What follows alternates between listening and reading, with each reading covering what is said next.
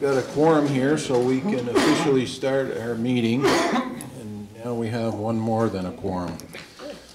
So we'll call the meeting to order for January 27th, 2020. If all the gentlemen here have seen the agenda, if there's no changes or additions, somebody could approve the agenda to get things started. I make a motion to approve the agenda as presented. I'll second. Okay. All those in favor, please say aye. Aye. Consent agenda items are the next thing on the list. Minutes from January 20th meeting. And it appears a liquor license for the Blackback Pub. Is there a motion to approve the consent agenda? Make a motion to approve the consent agenda as written. Is there a second? Second. Chris, I also have an outside consumption permit for Ty Smiley, which you approved last week, but it was stapled to the license, so it didn't get signed. Tice, say that again? Ty Smiley. Ty Smiley, and you'd like that under the same? Yeah, it's just, it was approved, it was a liquor. You already approved it, We already she just wants you approved to sign it. Okay, all right. So no addition to the consent agenda. We've had a motion made and seconded. All those in favor of approving that agenda, please say aye. Aye. Public.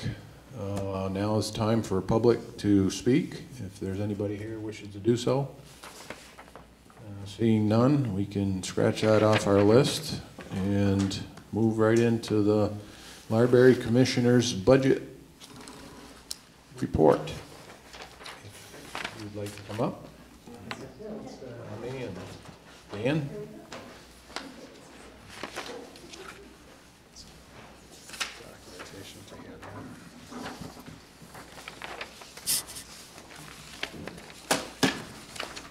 Thank you.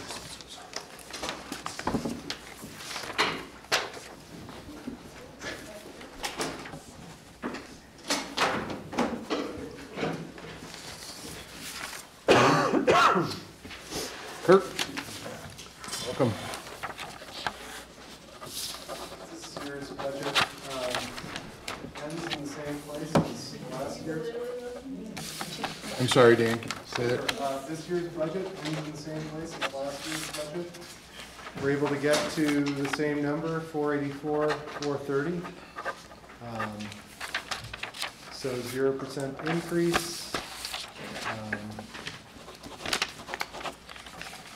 0% increase in the taxes necessary to run the budget, right, Dan?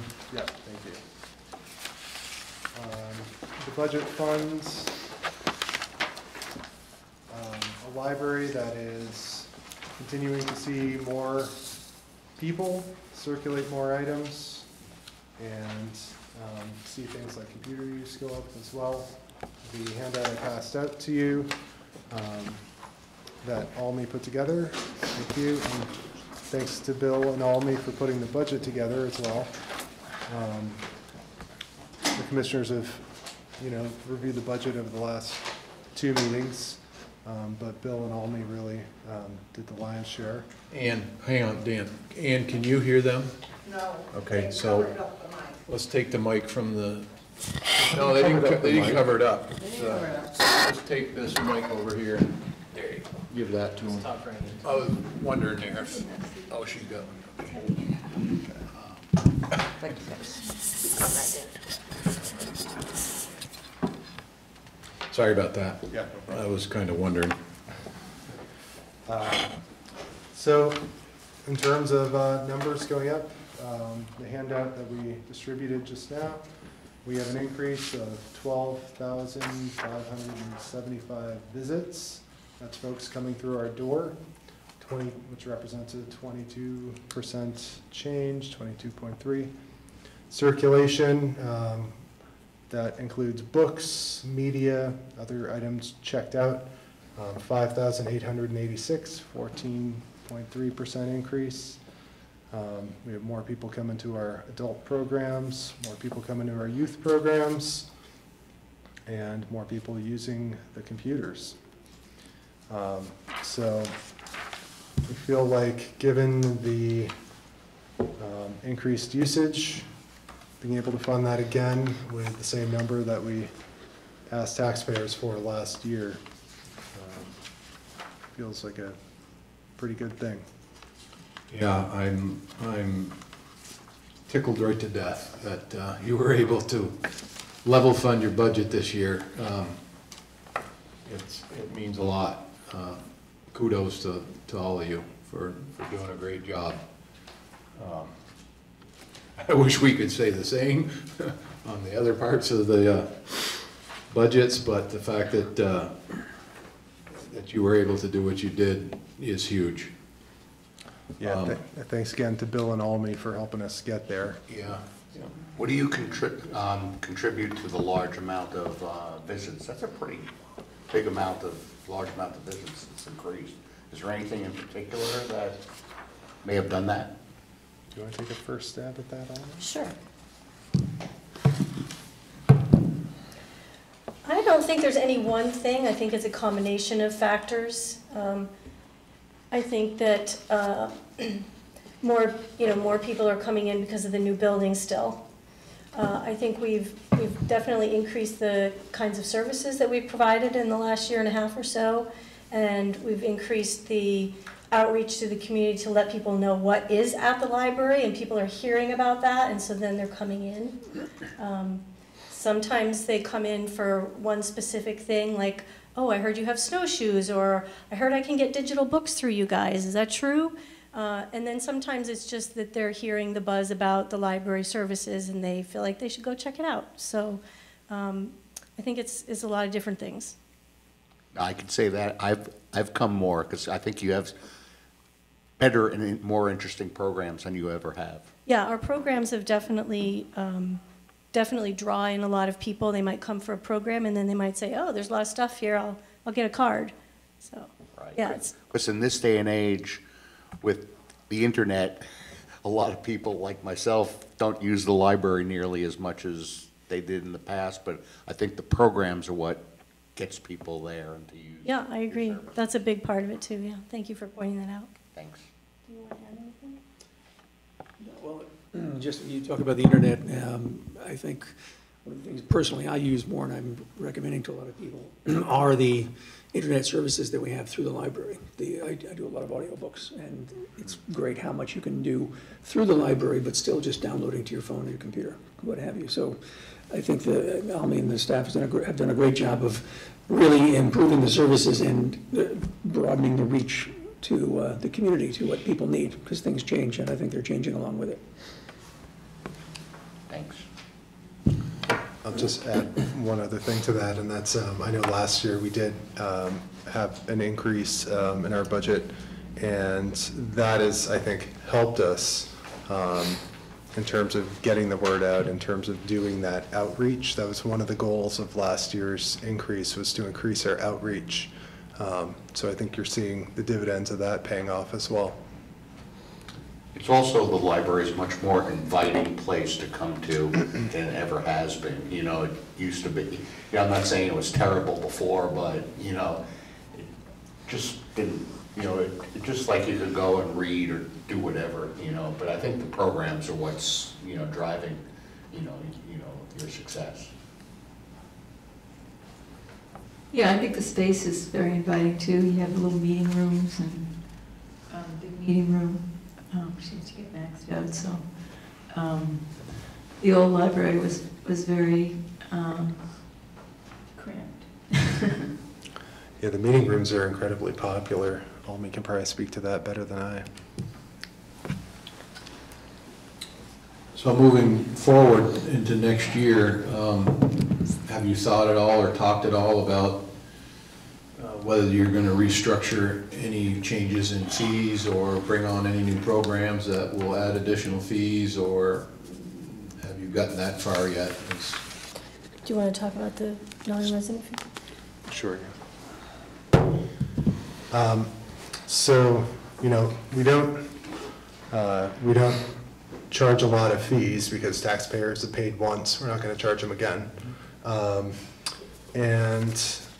We did have an increase in non-resident fees this year. Yeah, I see that. Went up. And not just, when I say increase, I don't just mean it went up in the budget, but we raised the cost of a non-resident fee. And that's the first time I can remember that's happened. we were not in line with other libraries. We did a survey, well, informally asked around what other libraries were charging for their non-resident fees, and we were well below it. So non-resident fees did go up. That's funny, because somebody, resident, just mentioned that to me the other day, that how little we were charging for non-resident fees. And so I'm happy to see that you considered putting them up just a little bit. What do you charge? We were at 20. 10. 10, and we went up to 25, yeah. That's Starting for an January annual, 1st. like a library card for a year or something? For a non-resident, yes. Yep. Adult. Yeah, a non-resident adult. Children still have access through the schools. The schools come and bring kids. So if a kid's from Duxbury and comes over here on a class trip, they can still get a card. Chris? Sure. So I don't want to throw cold water on the fact that, you know, the budget is coming in with the same tax levy as last year. But I do need to point a couple things out, because I don't want to be here a year from now and say, oh, what happened? So if you look at the actual column, if you look at the revenues, you see we budgeted $503,530, and we took in $510,000. And the difference mainly is 3 or 4 lines up from that, donations. We don't budget for donations. There were almost $5,900 worth of donations made to the library. And then down at the bottom of the page, you see the total expenditures were almost exactly what we budgeted, $487,651. But again, if you go up a couple lines from there, there was purchases by donations of $58.71. So the increase of the revenue and what was purchased by the donations cancel each other out. So frankly, the library spent only about $581,000 or $582,000 of its own money last year. So that's where the $6,200 fund balance comes in. That is at the bottom there in the actual column. And the reason why they were underspent by that much money was, if you go up to the health insurance line, partway through the year, one of the employees had a family situation change in the family, and they went from a two-person plan to a one-person plan. So we saved, you know, $3,000 or $4,000 there. If you look at the regular pay line, you see between the regular pay and the part-time pay, we spent just about exactly what we had planned to spend last year. But if you go over to 2020, you see there's a fairly significant increase in the pay. That would be $208,000, just simply because of the fact that the new staff person that they added last year came on in June. This year it's a full year's worth of a new staff person, so that gets you up to 208, and then it's 211,445 because there's one staff person this year that they're hoping to add 4 hours to. So we're coming out with a $484,433 tax levy, which is exactly the same as last year. It's a good thing. They were able to do that, still transferring a little bit less from the trust than they did last year.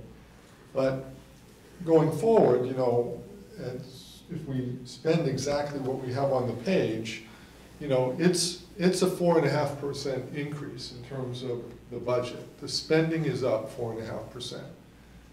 It's because we had some fortunate things happen last year, and, you know, we've got the trust, and fortunately we didn't have to, you know, transfer $30,000 over just to keep the taxes the same. So it's good news, and I told the commissioners that going into the process, that if we could have a goal of keeping the taxes the same this year, that would be a win. So it is a win. I think they did a good job with it, but I just don't want to come back a year from now, and if it requires an increase of 5%, you'll understand a little bit why. So I just want you to have the full picture, that's all. Now that's, I kind of guess that's why I asked if there were any changes that might be able to increase the revenue source in some manner, because it's only too good to be true once in a while. It never stays like that. So not being able, I've gone through most of it real quick here, the budget line items and the expenditures and revenues, but to pick up on those points that you just mentioned would have taken me a bit longer. But overall, I know better than to think that, year to year, we can stay right on target with the same prior budget. Never usually lasts more than 1 year, so I guess that's why I was inquiring as to whether or not we might see other revenue sources. I think when you look at the growth of their programs and circulation and attendance and everything else, it's clearly an investment that's worth making. That health insurance line alone, the change happened partway through 2019. So instead of spending $26,000, we only spent about $23,000. But that change carries through to 2020, and it's only about $19,000 this year. So there's still, about a $5,000 difference between this year's health insurance line and last year's, just because of that one change. And that's a line that can change like that. We know it's volatile. If somebody leaves and you hire somebody new, and somebody who's not taking insurance now, and the new person you hire takes it, it can make a big difference. But overall, I think it's a very defensible budget. I think they've done a good job of it, and we'll worry about next year, but I just wanted to make sure you had a full picture. Bill, what's the balance of the trust fund? And is there an annual cap that can be taken as revenue? Yeah, so the trust fund, it's about $500,000, I think. I think around that, slightly under, maybe. Yeah, so the commissioners have a formula. They've talked about what they should transfer on should they change the formula to like the town did last year. But I think while even the formula that they had in place historically would have allowed them to transfer more this year, the fact that we could keep the taxes level with only a $14,000 transfer, it doesn't make sense to take money out of the trust fund just to get a 1 year savings. Let that money grow, and a year from now, if they need it, because things didn't come out as rosy, and it works into the formula that they have, maybe they can transfer a little bit more, but it doesn't make sense to do it this year. Now, I'm thinking if they have like a big project, they want to purchase something, that'd be a year that we might want to take more out of that trust fund. Is that your formula? No. No, the formula more speaks to how the trust fund performs. So if it underperforms 1 year, then nothing is distributed. And if it performs up to a certain level, I want to say 3%, then I'm trying to remember the exact formula. It's but going to get 3% before anything can transfer. Right. And then the next 3% goes to the town. So the formula more speaks to the performance of the trust fund and how it gets distributed. Preserving the capital. Yeah. So I'm going to throw a hypothetical question at you and see what your answer is. If in a case like this last year or current performance of the stock market, excluding today's performance, and a trust similar to theirs does incredibly well, with our inability to predict what the future markets will do, would it make sense? I mean, if I were in their boat in a private investment type thing and had the same scenario dealing with a budget like this, I'd be tempted to borrow more, put it towards the budget, end up with a possible surplus going into next year, knowing that a year from now, if the markets underperform, you've got a cushion built into your current budget that'll carry you through and help out for next year. Yeah. And if, in fact, next year rolls around and the market's still doing incredibly well, you don't have to touch a thing, because you've moved forward with a fund surplus that will serve the purpose that you need it to serve. That's No, how. I understand that, and, you know, the library commissioners are the trustees of the trust fund, so they're the ones that make the decision. I think they've been very thoughtful over time. They've been very willing to, you know, listen to suggestions, and we work collaboratively on it. I think that, you know, one of the things that I talked about with them was, you know, the market did very well this year, it did well last year.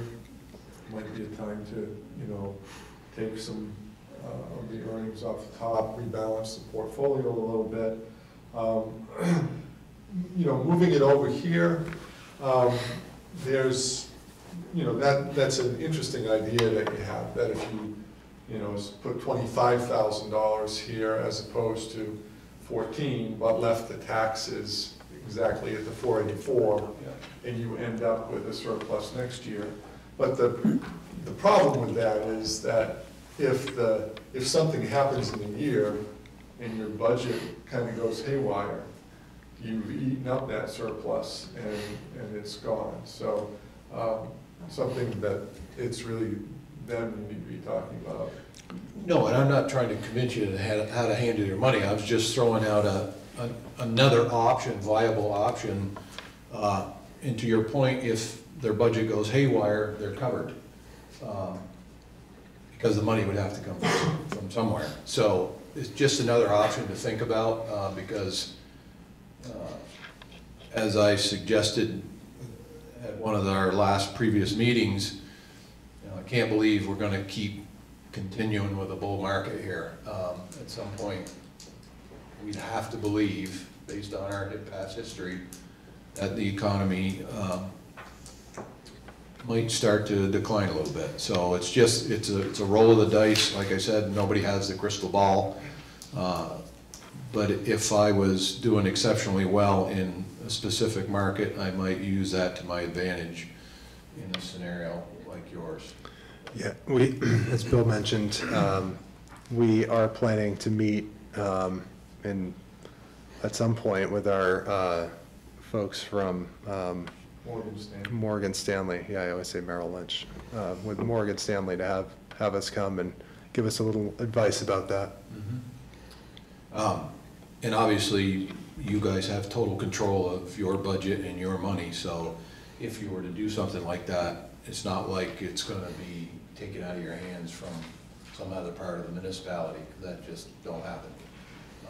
So you wouldn't be in fear of losing that to one of the other departments. So just something to keep in mind. That's all. There's always different ways to skin a cat, and we have to try to protect ourselves. So other than that, everything looks great. Appreciate the job you guys have all done over the last year, and keep up the good work. Thank you. I have a question. It's a tiny detail, but the donations, are these just cash donations? Do you have some fundraising that you do? Where is it? And do you kind of earmark what the $6,000 plus or minus is going to go to? Bill, maybe you can help me on this a little bit. Some of the donations are people paying for lost books. We have an Adopt an Author program where people pay us to make sure they have the particular author's new books on the shelf all the time. So some of it's that. Some of it, I think grants are in a separate line, is that correct? Yeah, they're not grants. Yeah. Some of it is people give us more than they owe us for whatever, a cup of coffee or a book. They round up. They round up, or, yeah. Does some of it come from the Friends? I can't remember if the Friends goes into donations or grants. I think it depends on what they're giving it to us for. Yeah.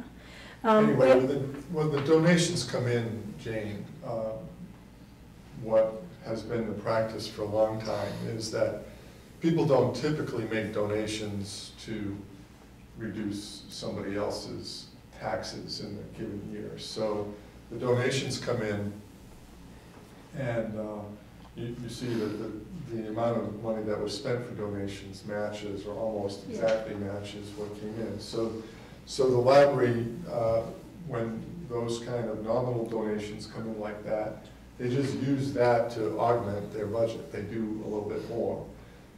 If they get a bigger donation, maybe one that's earmarked, but not for something specific right now, there's a separate fund, and we'll look at that a little later. But the library has 3 funds associated with it. There's the operating fund, which is 13. There's a different donation fund that's for more earmarked things. And then there's the Fund 16, which is the trust. And the commissioners, if they wanted to do something big with that Fund 16, they would move the money to the operating fund and buy it, because we've always, when I worked with the former commissioners before they were fully public, was that, you know, this is the public's library, and they should see everything. You shouldn't have kind of a slush fund that's hidden over here and you're buying things out of it. The public ought to know what it costs to run the library. So everything gets purchased out of the operating fund. I can give you a couple of other examples of donations.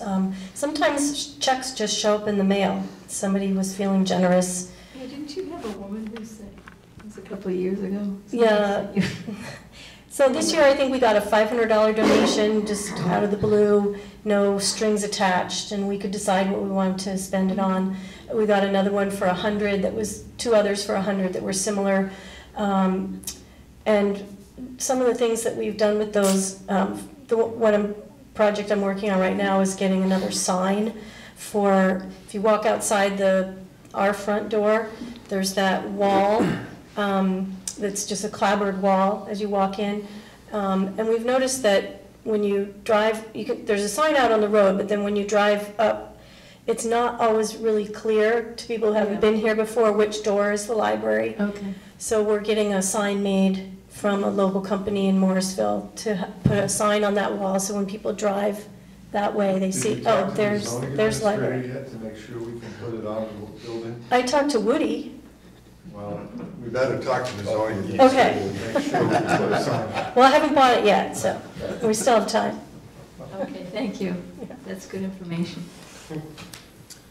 I have a quick question on the large growth in youth programs, but the attendance for youth programs doesn't seem to be growing at the same rate. I was just wondering maybe if you could just explain that a little bit, if you could. Because I guess my quick math says that like 3 youth attend each program if you just divide attendance versus number of programs. So I was kind of trying to understand what these programs are, how many kids attend, and why the 2 aren't growing almost at even a close rate. So 2,500 attendees, Mark, and 120. Oh, sorry, so it's 30, yep. So it's the 241 is the growth increase number. over Okay, last year. I see. no, but I noticed that too, that the number of programs increase doesn't really match the attendance growth as far as percentages. I think part of it is that we have tried a lot of new things this year in the youth, and you can see that by the number of programs that we offered. We've started offering programs during school breaks, and those have not been well attended, but we aren't quite ready to give up on offering them yet. We think maybe people will start realizing that they're there and coming in for them. We've also noticed, as I think a lot of libraries around the state, if not the country, have noticed that, well, in Vermont, as you know, there's a few years ago, there's the preschool expansion for families. And most Vermont libraries saw a pretty significant drop in story time attendance at that point. We're still offering 2 story times, and we've discussed going to 1, but we're not quite ready to take that plunge yet either. I can tell you that our after-school programs are very well attended. Those are usually full, and sometimes even with a waiting list. So I think some of it has to do with just that we're trying new things, and some of them haven't caught on yet. Is the preschool, when you say go from 2 to 1, would that is that once a month? Or? No, it's every week. So right now we have, twice a week. You have a one is sort of targeted towards the younger group, and one is targeted towards a slightly older group. And those numbers are usually pretty small, so we've thought about combining them, but we haven't done that yet. I think you're to be commended for the effort, and it's paying off in the increased visits. The library has a good feel to it. It's inviting. Glad you think so. It's very inviting, as are all your events. So thanks for all your efforts. Thank you. Thank you, guys, all for your Thank hard you. work. I'll let you go home. Good, all right.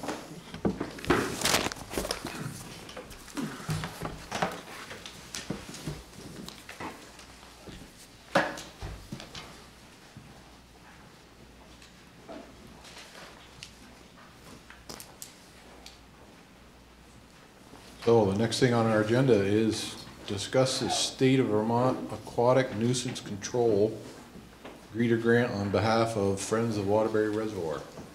Yep, Chuck Becker is here from the Friends, and you can go right up there, Chuck. Come on up and chew our ear. Don't you mind? So I've just distributed the application for the Vermont Aquatic Nuisance Control Grant and Aid Program for 2020. It's a 25%, the grant would pay 25% of the program cost. So if you flipped over to the third page, the program cost is $8,613, and 25% of that is a grant of $2,153. The library funds, the planning budget has a $2,500 grant in the line item, and a $2,500 expense. And as we said when Steve was here, it's in and out as far as we're concerned. Whatever amount comes in will go out.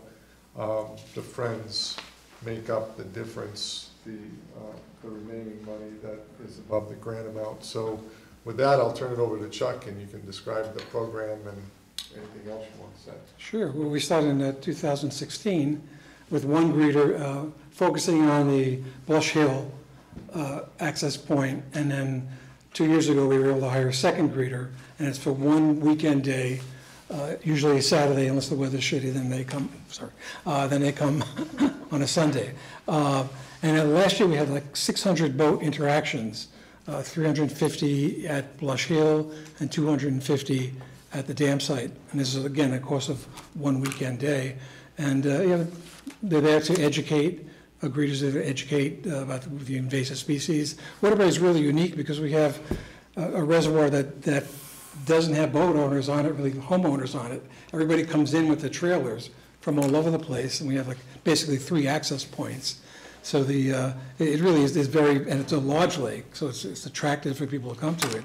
So it's sort of, at risk for all sorts of invasive species. So it's the state sees it as a priority. They sort of pushed us 4 years ago to start doing it. We want to continue with the same level of staffing. We don't have enough money to increase it. They do 2 days a week, 2 weekend days. And we'll see what happens. I don't know. The 25% is not guaranteed because the numbers keep going up of the groups applying. So that number, and the funds are staying steady as I understand it. So the percentage could come down as well. And that may have to adjust what we can do. You would think with all the concern about climate change and those types of things that they would at least increase that fund to reflect the growing risk. I think they get like, I think 30%, something of the boat registration fees. That's where the money comes from. And so that is not like a state appropriation.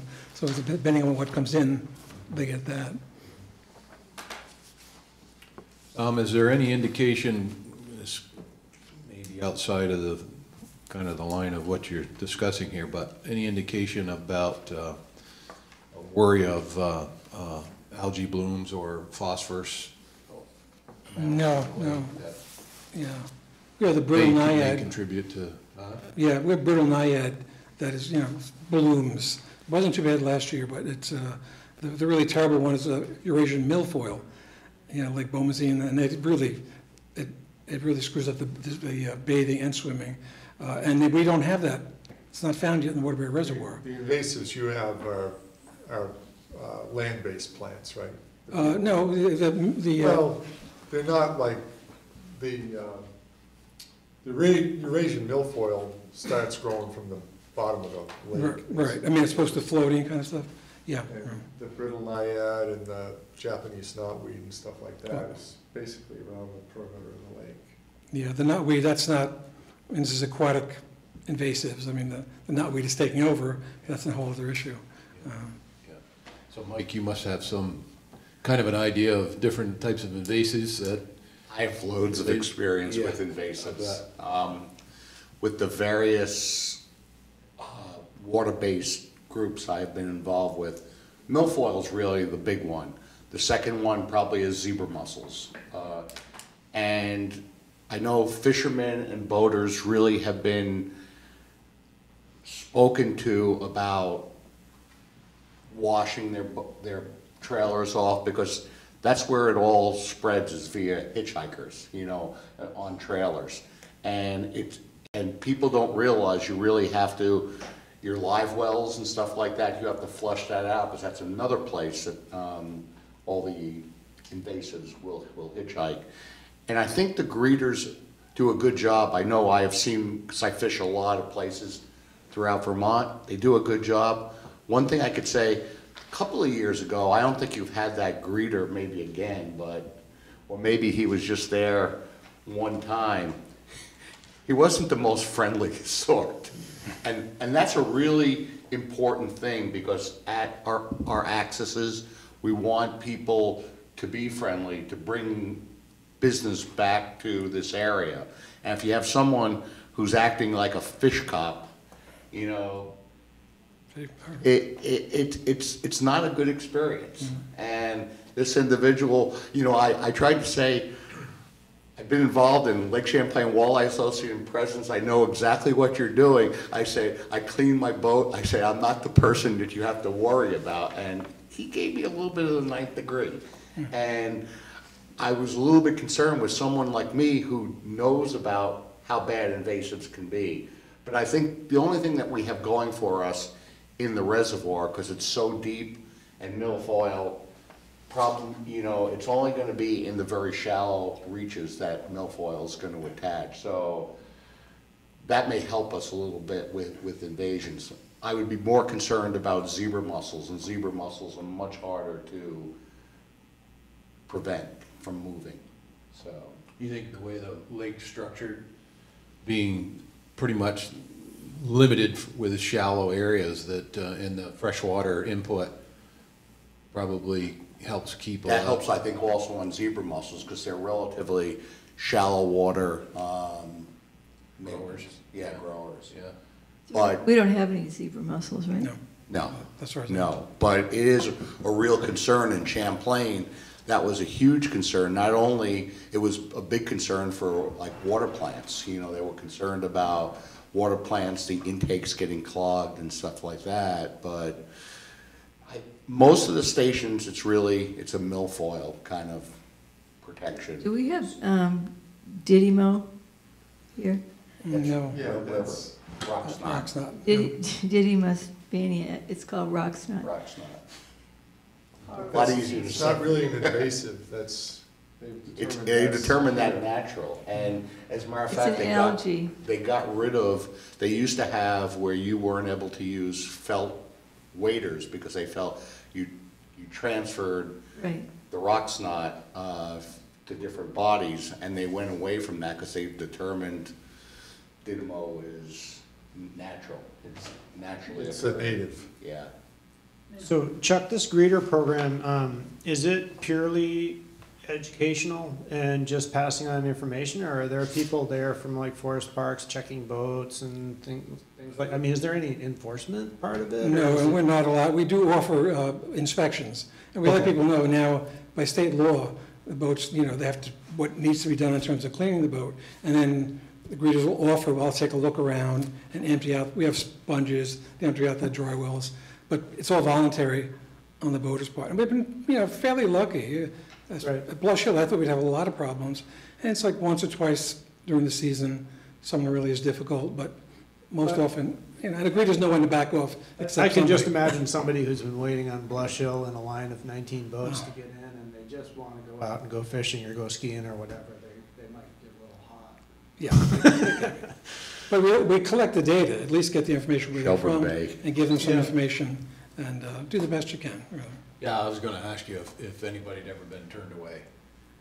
No, we can't do that, no. So it doesn't, you don't do this greeting at the Waterbury Central State Park? No.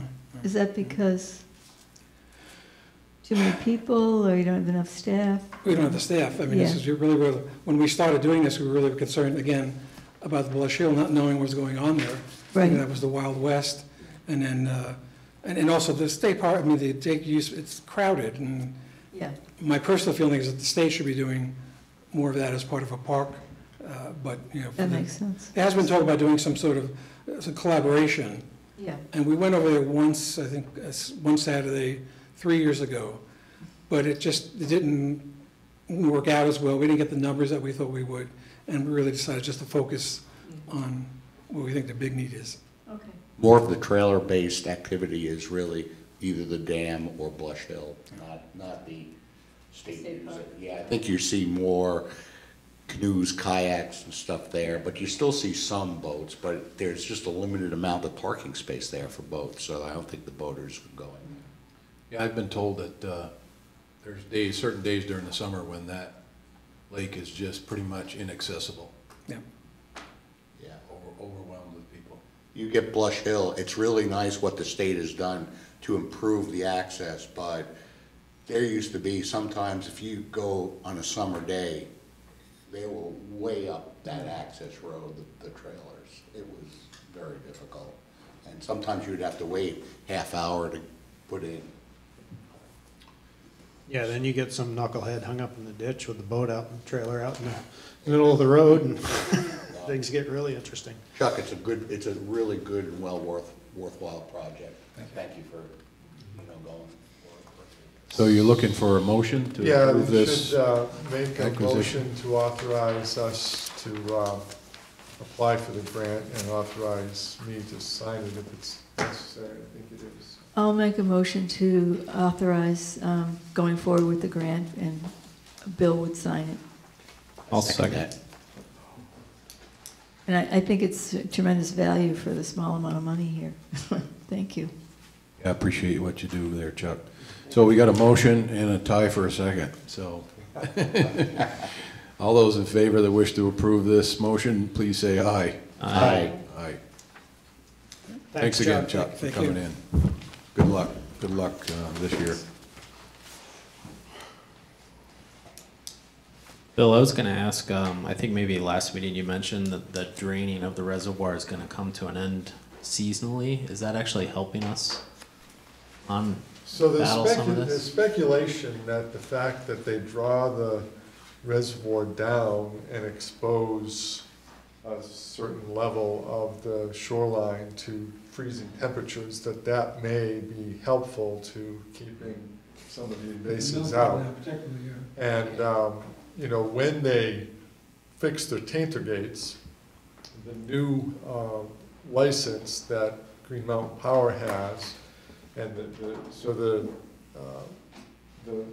pool will be kept at the summer pool level, which means there will not be a drop of, I think it's like 30 feet or something like that difference And there's some, you know, when you're in the shallow areas, you can really see, there's a long way you walk out before you hit the water.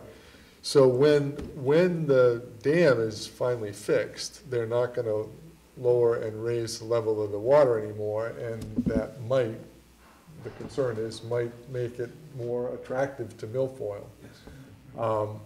But I think it's still gonna be a number of years before the federal government ponies up the money to do the work. I mean, it's a, I don't know, $100 billion project or something like that, so.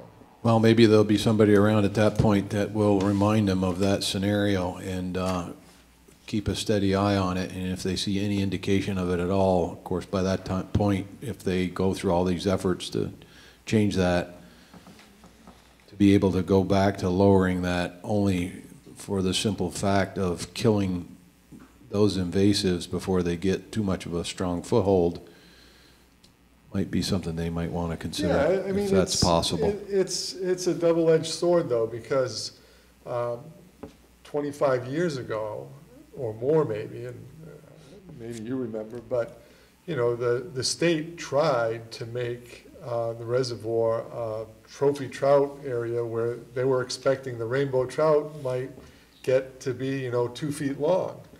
And the trout just don't grow to the degree that they think they should. And the biologists also have done research and speculate a little bit, but they think that the up and down of the water is detrimental to the water quality because it is conducive to erosion. You've got these, you know, bare banks in the springtime, and it rains and the snow melt, and a lot of silt gets washed in there. So they're thinking that the trout don't grow as big as they would if you didn't do that. So who knows? Yeah. What's going to be more of a problem is, I think, and this Chuck's program is not going to do anything about it, is like knotweed along the shorelines, because knotweed's becoming a problem everywhere. And I remember when I was chair of the Conservation Commission, when the reservoir was drained down, we did a cutting project to cut, you know, some of the knotweed was establishing, because we didn't want it to, when it filled back up, you know, we didn't want it to have roots there. That's going to be a problem. Chuck and I were on that detail too. Yeah. Do you Yeah, think both of you. Do you think any of that landslide material that's gone in there is going to have any repercussions? Can. It depends Because upon that's a what was- lot of material that went in there. Yeah. The state geologist right now, I went to the program up at the Green Mountain Club a couple of weeks ago. She indicates it looks like most of the silt is washing right through and going right out to the Winooski, and will ultimately, you know, silt up Lake Champlain. But it certainly has been detrimental to the water quality. I know the northern arm or the western arm, whatever you want to call it, was quite turbid all of last year, and the Little River was really turbid all year long, so. Well, I remember when they were reconstructing the dam here not too long ago, and they drained the lake down. At one point, I was on the Waterbury Center side, and I was looking at the bottom of the lake, and I said, what a perfect time, because there was a huge gravel deposit there. What a perfect time to go in there and extract some of that material out of the lake, deepening the lake, and probably benefiting it by making it deeper, and having that aggregate source for whatever use. And maybe in the future, if it comes to a point where they have to drain that down again, and there are indications of silt areas that have filled in, maybe they could clean that out. But that's, who knows if that'll ever come about. So, thanks, Chuck. Yeah, sometimes common sense doesn't Good luck, register. Chuck. If you ever need a greeter, I might be able to help. Okay, on to the manager's items, which are pretty much the budget. Yeah, so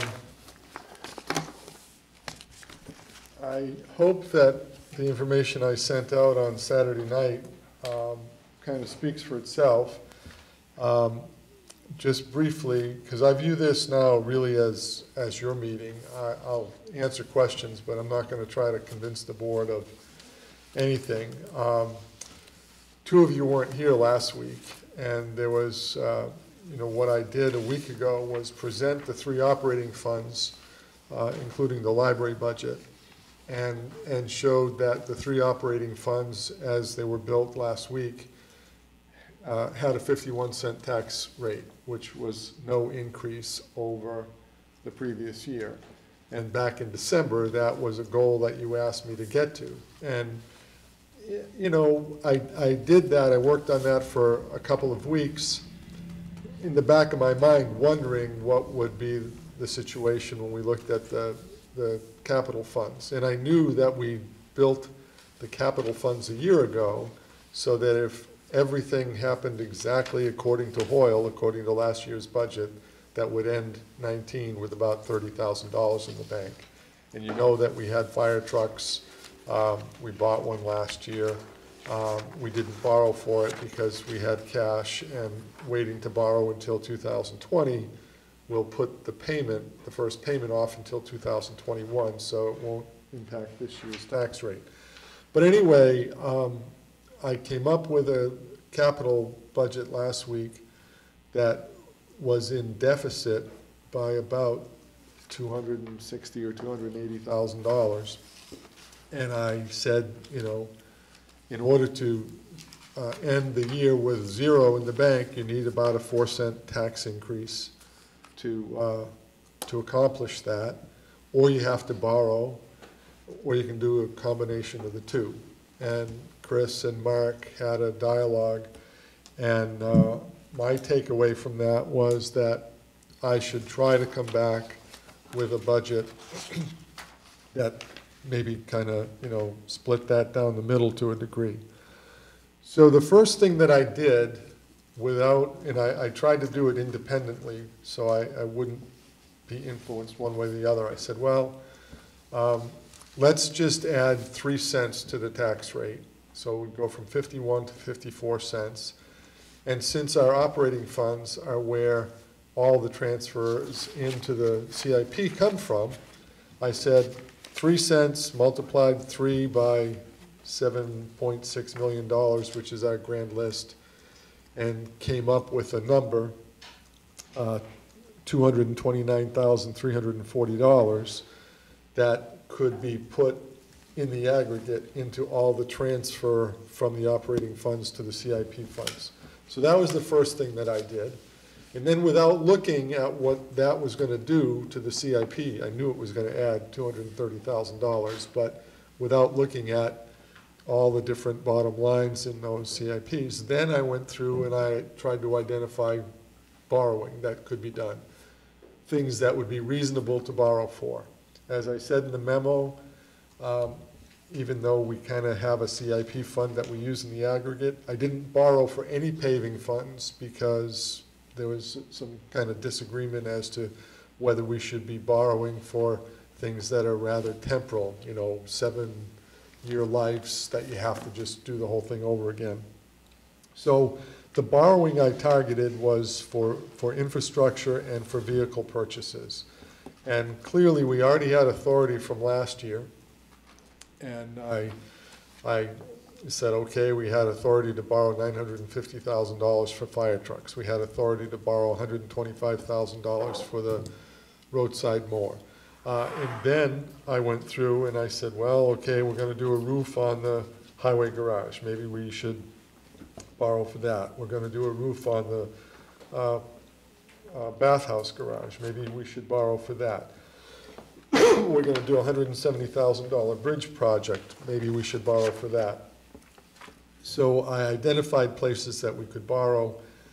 And then again, taking a page from the discussion that we've had in the past, they said, well, rather than borrow $950,000 for the fire trucks, they're going to last 20 years, why don't I take the fire truck $950,000 borrowing authority, divide that by 20 years, and then subtract 1 year from that, in essence paying cash for the first year.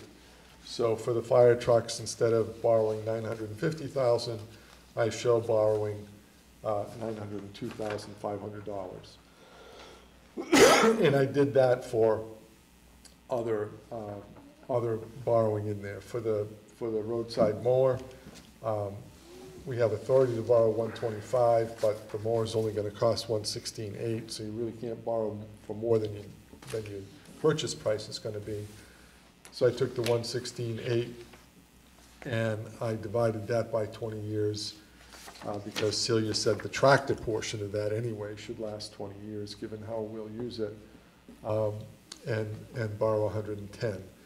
And I did that for all the borrowing, so I kind of discounted the amount to borrow, and then identified the length of time, and I came up with, somewhere in the 15 to 18 year range in the aggregate. So anyway, that's what I did, and if we borrowed what I identified, and if we raised 3 cents, we would end up in the CIP funds with about $268,000 in the bank at the end of 2020, if everything else came out exactly as planned. And $268,000 in the bank is a whole lot more than the $30,000 that we anticipated ending 2019 in. So I said, okay, that's kind of a good thing. And now here's where you folks come into play. If you want to keep the tax rate a little bit more manageable, if you only raise 2 cents instead of 3 cents, you're going to raise $150,000 instead of $230,000. If you want to borrow a little bit less, you can do that. So it's really kind of your choice as to which way you want to go. I'm going to pass this out. This is an update to the borrowing chart that I passed out at the meeting we had in November when we were buying the fire trucks. I don't want to talk about this now, but I just want you to have it. I'll stop there and let you kind of ask questions about where we are at this point based on what I just said about the memo and what I sent out on Saturday night. So I'll let you folks kind of take it from there. So I guess my first question is, does everybody understand what Bill just explained? It's a lot to wrap your arms around. So if you got any questions, don't be afraid to ask. So when you say previously, oh gosh, what am I looking at? Previously authorized borrowing, that means anything that was on last year's town meeting? Yeah, so when I talked about previously authorized borrowing, I was basically talking about what we authorized in November, the fire trucks and the roadside mower. Okay. Because last March, if I remember correctly, we didn't do any borrowing after last year's town. So this is just from the special meeting? Right. Okay. Right.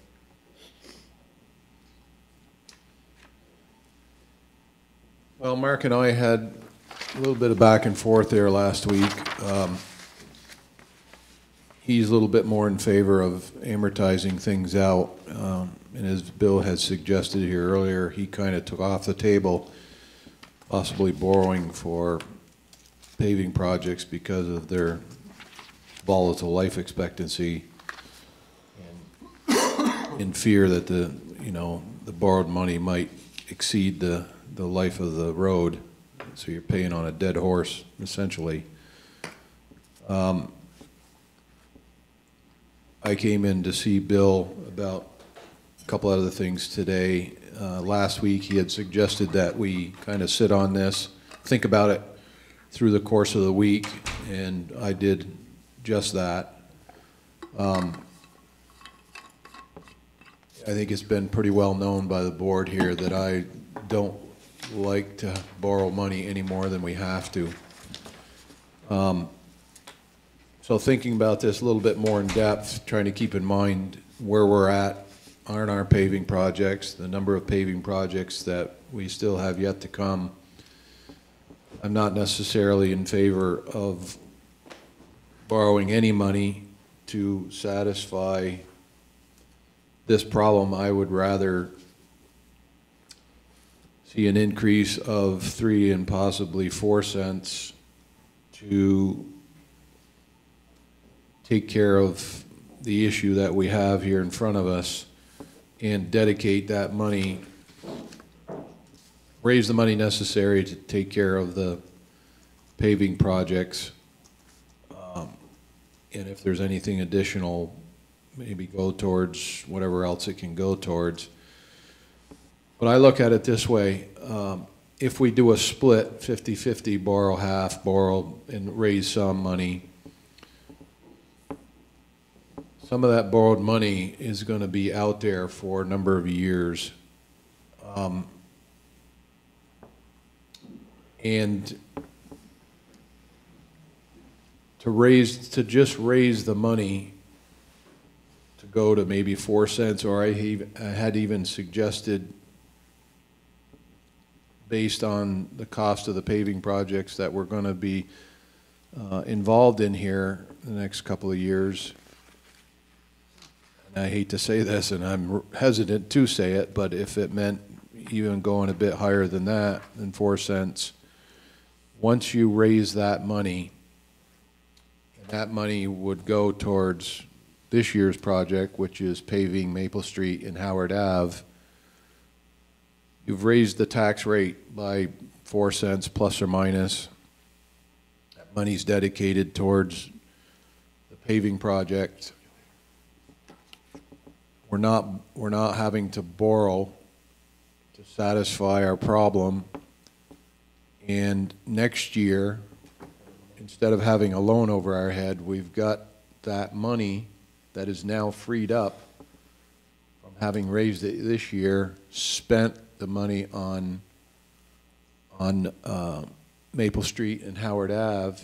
So next year, that same 4 cents is available again to go towards another paving project, whether it be Guptill Road, Barnes Hill, Blush Hill, whatever. And I'm looking at it as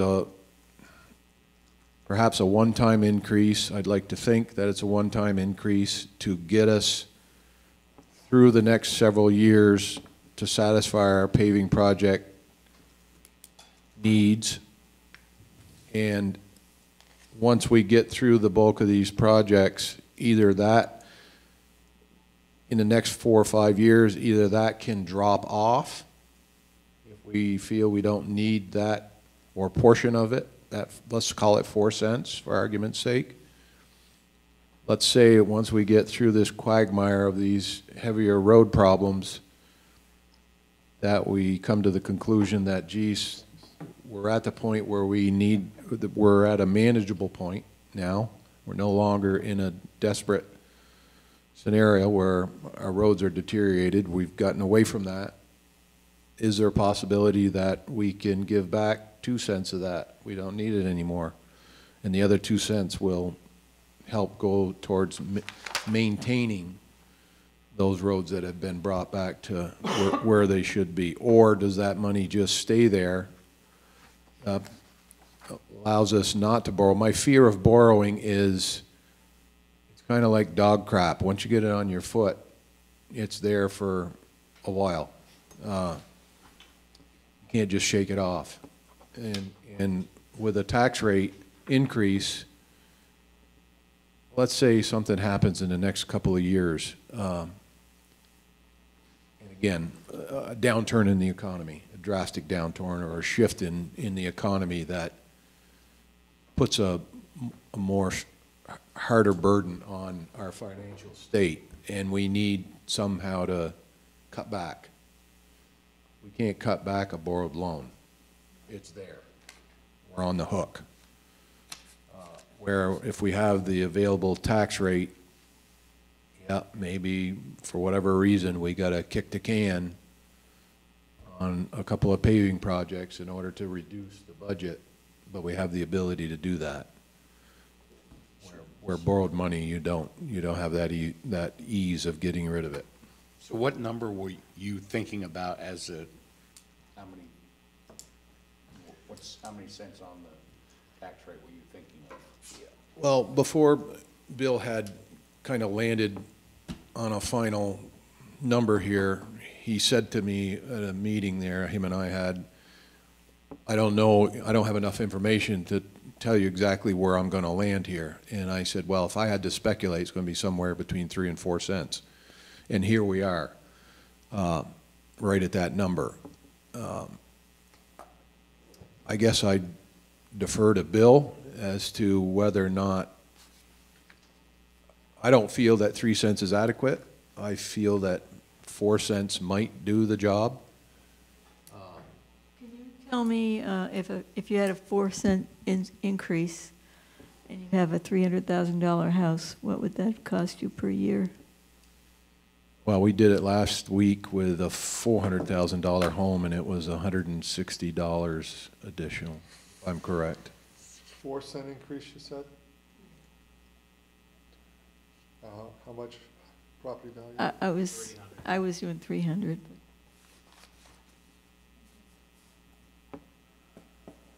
$120. Pardon me? $120. On a 400, it would have been 160. So with that, I also asked Bill what the potential education tax rate increase combined with this 4 cent municipal tax rate might end up costing us, and I think you said $400 total Something like that. on a $400,000 home. So on a $400,000 home, the education costs, the possible education increase, and our municipal tax rate of 4 cents would add an additional $400 to a $400,000 home.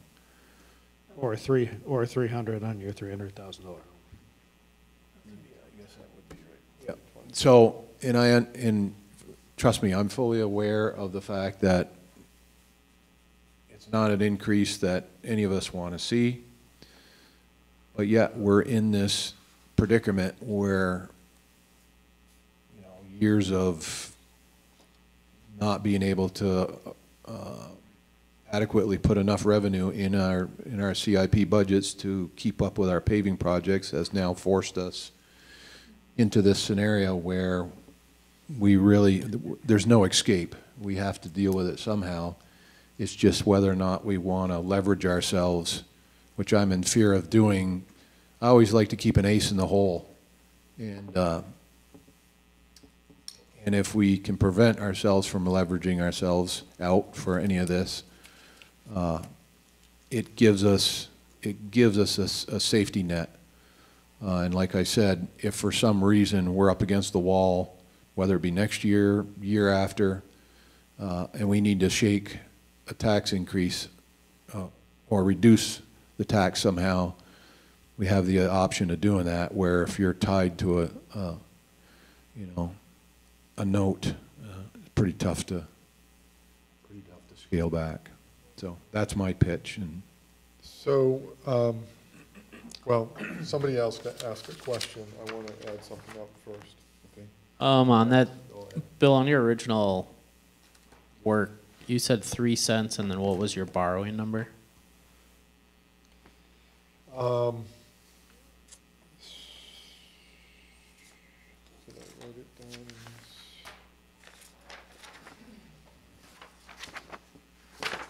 New borrowing of $393,200 above what was authorized last fall.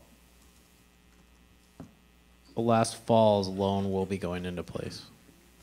Yeah, we haven't borrowed anything based on what the fire trucks and all the rest of it. We have not borrowed anything yet. We bought one of the fire trucks for $460,000. We had cash. We still have cash in the bank. So I'm not going to borrow until we have to. I typically try not to try not to borrow until after so when the payment is due a year from now, that it's after taxes has come in, because I don't want to have to borrow tax anticipation money to pay a debt if we can have our borrowing come due in, if you can add up these numbers that are in bold here, so that. Just on that one page. No, on all 3 pages. So the transfer from each of the funds. So the one other thing I'd kind of like to add now that's kind of brought to my mind here, if we're talking about if we're negotiating over a penny, whether to borrow or not to borrow, if it's $160 on a $400,000 house, a penny would be $40 difference. And that difference is to leverage or to not leverage. Yeah, that's what I'm trying to understand exactly the scenarios before I comment too far. Yeah, so again, I try to look at it independently, Mark, identify things that were reasonable to borrow for, and I came up with the 393, and then raise the money on the tax rate. So. But an extra penny doesn't get us 400,000, right? An extra penny gets us about 70 or 80,000. So I guess I'm trying to understand. Oh, yeah, it might be right. I'm sorry. One penny gets about $76,000 right now. So I don't really understand the 3 cents plus the 393, and somehow the 4 cent no borrowing is an equal scenario. Wouldn't it be like 3 cents with 80,000 in borrowing, or 4 cents with no borrowing, or something like that? I guess I'm just trying to understand. Right. Let me add these numbers first, and then I'll be with you in a second. So my other concern is, and I think we talked about this last week, is if we do this scenario of splitting borrow and raise, we're going to be back here next year having to do the same thing. And I was just wondering if and then a year after that, we're going to be doing the same thing. Well, I think that's where you got to look at your outstanding debt chart, because you have debts that are decreasing on a yearly basis and some are falling off. So potentially you're not if you're replacing debt with new debt. So in certain times, you're going to have to consider taking debt, I think, on larger purchases. But I do agree with you that the last thing I want to see us do is get the CIPs basically depleted on a yearly basis, because I think the whole point of CIP is that we're building up some level of cash for large purchases. I guess that's where I started to want to try to take the conversation a little bit. So back to what you just said, I started with saying, okay, how much would, if we raised 3 cents and just dump that into the CIP, how much would that be? And that was the $230,000. And then when I went through and identified what things we could borrow, I was trying to do those independently. So then when I had both numbers, $393,000 of borrowing, $230,000 of additional tax money, I just threw it all into the CIP. And that's where we end up with $268,000 fund balance in there next year at this time of year. So then, at that point, it's like, how much are you comfortable with? We had $30,000 in the bank after 2019. Do we really need $230,000 more than that? So if you read following through on as I get down to the end of my memo, it's like, if you lowered the tax rate to 2 cents and reduced the borrowing by $120,000, you'd end up with $72,000 in the CIP at the end of next year, which is, 2.25 times more than you had last year. So I wasn't necessarily saying you should borrow 393 and raise 3 cents. I was just trying to see what that would generate, where that would let the CIP end, and then allow you folks to kind of talk about it from there. But to your point, right now, into all the CIPs, and I added the 3 cent number, so I got to take that out. So that was 1 point what? 1.18, so subtract $230,000 from that.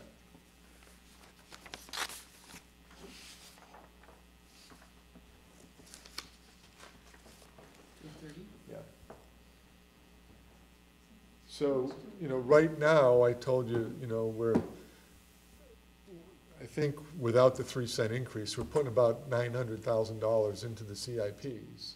And if we're gonna spend $500,000 a year just on paving, there's only $400,000 for everything else. So you're not gonna be able to meet your needs without borrowing unless you wanna add 15 cents to the tax rate. Because there's bridges, there's vehicles, there's fire vehicles, and everything else. And I'm not trying to argue against your point. I'm just saying that if we raised 4 cents and just dumped that into the CIP, 4 cents every year forever isn't ever gonna get us enough. Because we got more than paving to do. Right, And we're I understand. we're And I using specifically- 5/9 of what we're raising for paving already. Right, and I specifically was talking about generating the revenue by raising the tax rate of 4 cents, which would hopefully get us through these next series of years in addressing most of the big paving projects without having to borrow money, so that when those bridges and other things come due, we have the ability to leverage for those. And then to your point, Mark, you talked about some of these notes reducing every year. That's to our benefit. That can help mitigate increases in the inflation of the budget for the next, I won't say foreseeable years, but possibly next year and the year after, so that we don't have to go after more for some other reason. So- Just inflation rates in the general budget itself can be evened out by the reductions in the notes. So it's not gonna help for this year's town meeting, but, we talked about it last year, and unfortunately, the Main Street project getting going, that took up some of my time, even though not as much as it took up of Bill Woodruff's and Barb Farr's time. But within the last year or so, I have updated lists from Celia with regard to highway equipment that needs to be purchased over the next 15 years, and I kind of showed you that last week. I have the list from Gary in the fire department, and then that list that I passed out a week ago from Alec, which was about infrastructure, not about paving, but about bridges and culverts and stuff like that. So I think I'm in a position right now where probably, I'm gonna relax for a few weeks after we're done with this, but probably by May, I can come back to the board and say, okay, this is our capital needs, except for paving, for the foreseeable future. The grand scheme. And although I know that you concentrate on the paved roads, and I think, there's a good reason why you do, I think if we realize that, within a few years here, we've bumped up to committing to $500,000 a year for paving from the $250 to $300 that we have. That's a pretty big increase. So I think if we, for the foreseeable future, call paving $500,000 a year, Right. and then look at everything else that we have on a schedule. And, I've got a big spreadsheet that's 3 times as big as this page, and it's that long. And I've got, investing rates in there and all this stuff. We don't have enough money to invest our CIP funds anymore in anything long-term. We used to actually invest it in securities. If we had $286,000, like I suggested in that spreadsheet, if we did the 3-cent tax rate and borrowing, we wouldn't invest $286,000 in the market because we know we're gonna have to spend more than $286,000 next year. Right. We'd put it in a CD maybe, but within a couple months, I can have the future, not down to the penny, but a really good estimate of what we need to do. And then you'll be able to see what you're gonna be able to do. I don't think you're gonna be able to do it all without borrowing. You're gonna have to borrow. At some point. There's no way that you're gonna be able to do all the things that are on those lists without borrowing. And again, I told Chris this morning, the easiest thing to do,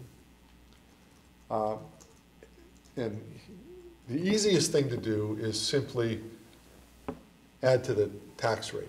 Because the borrowing and the scenario that I put together for borrowing here, we're gonna have to borrow money by note, and then a year from now, we're gonna have to work with the lawyer and the bank, and we're gonna have to try to refund some of that and turn some of those notes into bonds. Or we could go to the voters and simply ask them, either at a special town meeting or at next year's town meeting, do you want to convert this much money from notes to bonds? But the select board has the authority to do that on its own motion. The borrowing scheme as we go forward, and trying to determine on the handout that I passed out, what our future debt service expenses are, it's a complicated matter. So it's a lot easier if you just say, let's make a 55-cent tax rate, raise the taxes by 4 cents. That's a simple thing to do, and it's not a risky thing to do. When you go to the borrowing markets, they're going to look at your debt. If you follow Front Porch Forum, there have been people that have commented, well, the Ethan Allen Institute put out a report card for all the Vermont towns, and Waterbury's number is 49, and that's not very good, and we're in fiscal peril. Well, I don't think we're in fiscal peril because I don't believe the Ethan Allen Institute gave any credit to the $2.5 million or so that we've got in reserve funds. They're just looking at, oh, you've got this much debt and you've got this much of a budget and that percentage is high, and you've got, at the end of the year, you've got, a $4 million operating budget and you've got $100,000 in the bank, and they want you to have 20% or whatever it is. If they factored in what we've got in reserves, the tax stabilization fund is $1 million. We've got other funds that are significant.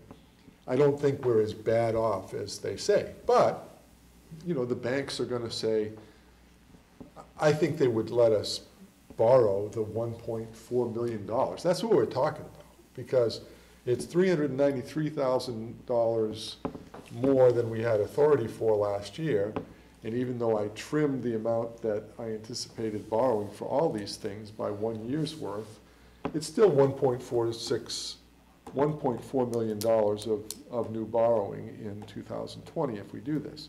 So it's a lot simpler to just raise the tax rate, and it's probably, from a standpoint of fiscal responsibility, some of the people like Ethan Allen Institute would think you're in a better position. But I put this together to remind you again, and this is probably not completely accurate, but what I did was update this. So at the top of the page, you can see what we owed in 2017. And you add those two things together, and I guess I didn't do it, but $5,245,853. and 853. So $6+ million of outstanding debt in 2017.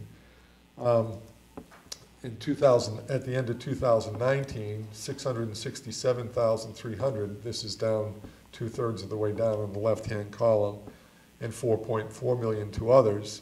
So, you know, we're a little more than $5 million now. So, you know, we paid off between 17 and 19 a considerable amount of money, almost $1 million.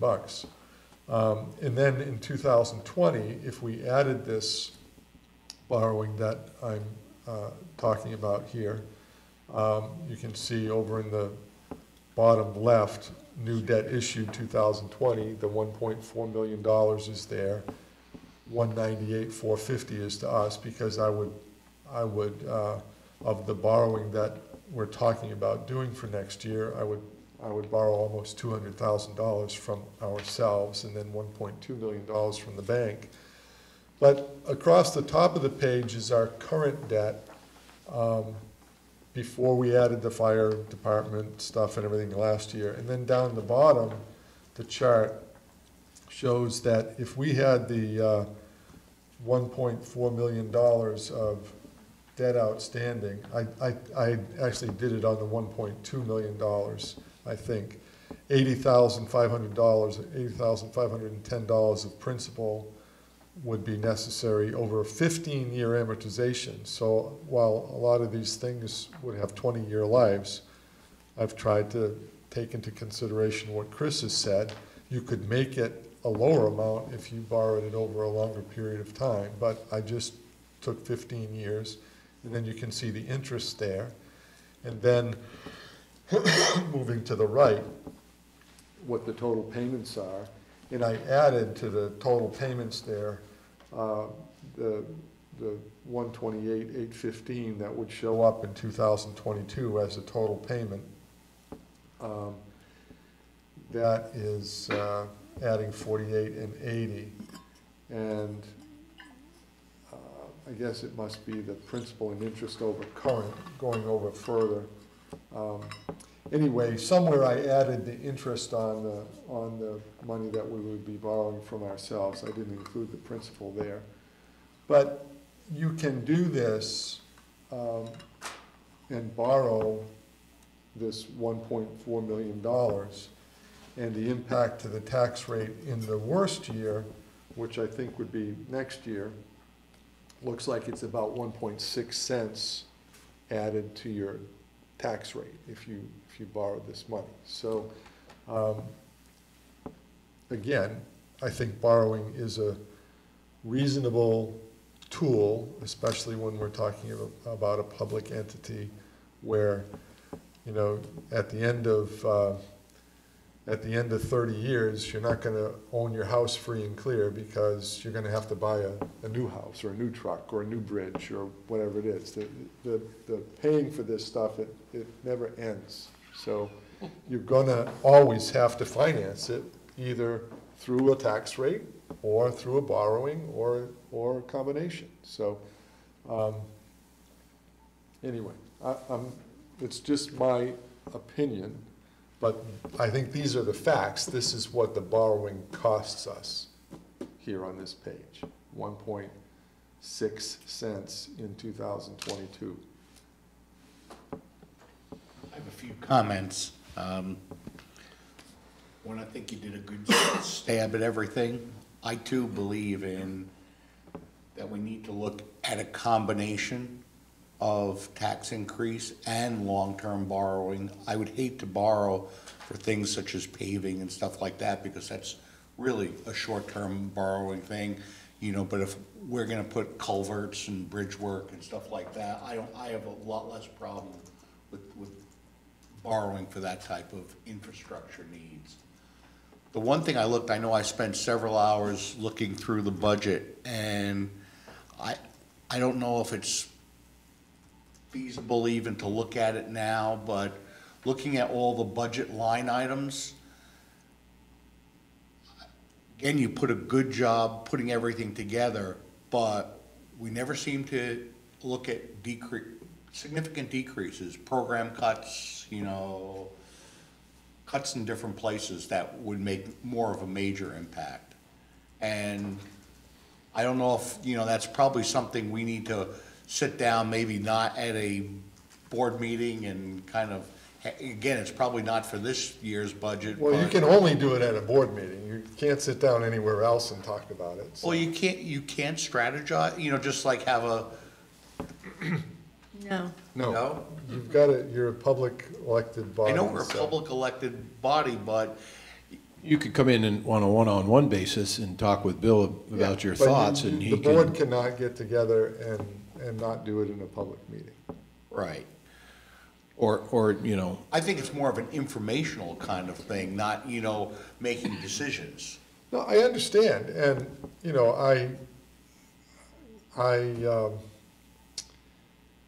I would be hard pressed if you asked me, where can we cut? Back, I don't know, 5 years ago, I can't remember what it was, we presented a budget, and the voters at town meeting told us to add money to it because they wanted a full-time recreation director. Right. That's the only thing new that we've had. Right. And, I'm we're looking at- paying a little bit more there, but, the programs that he's offering and they're generating some revenue that at least it's, those new programs are paying for helping themselves. mitigate, But, yeah. I know you're just finishing your first year, Mike, but, Yep.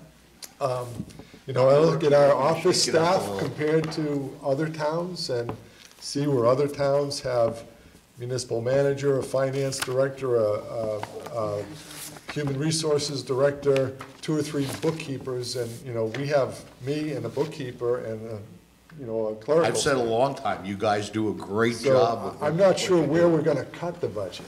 Right. That's my point. And like, people want this parking enforcement officer. I don't know where we're gonna find, as I told you, I said, all the people who complain about the parking, I said, you're a volunteer staff to give out tickets.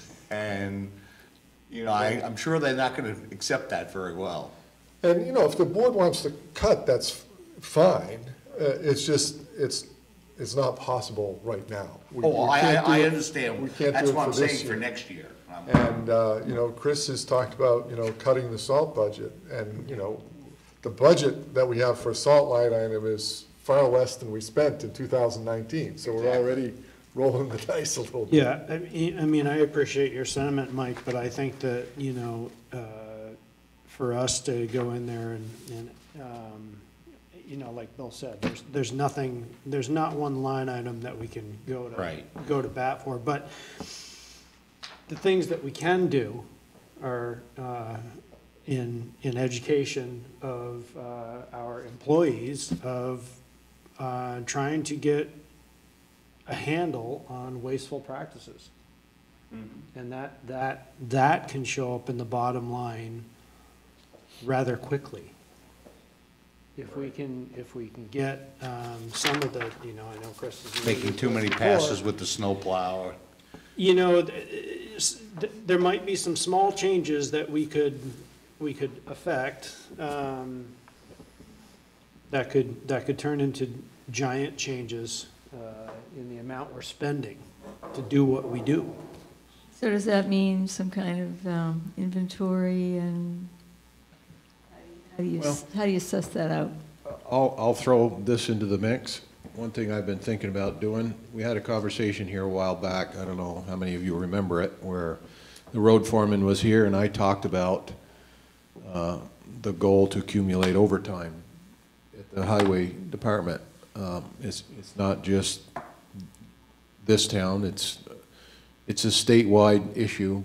Every town's highway department does a similar thing, including our state agency of transportation highway guys. I have a son-in-law who is an engineer for the state, and during the winter, because of their lack of help, they put him behind the steering wheel of a plow truck to help with maintaining their road conditions during the winter. At that meeting, I wasn't looking to pick a fight as to the overtime issue, but I was more concerned about what was happening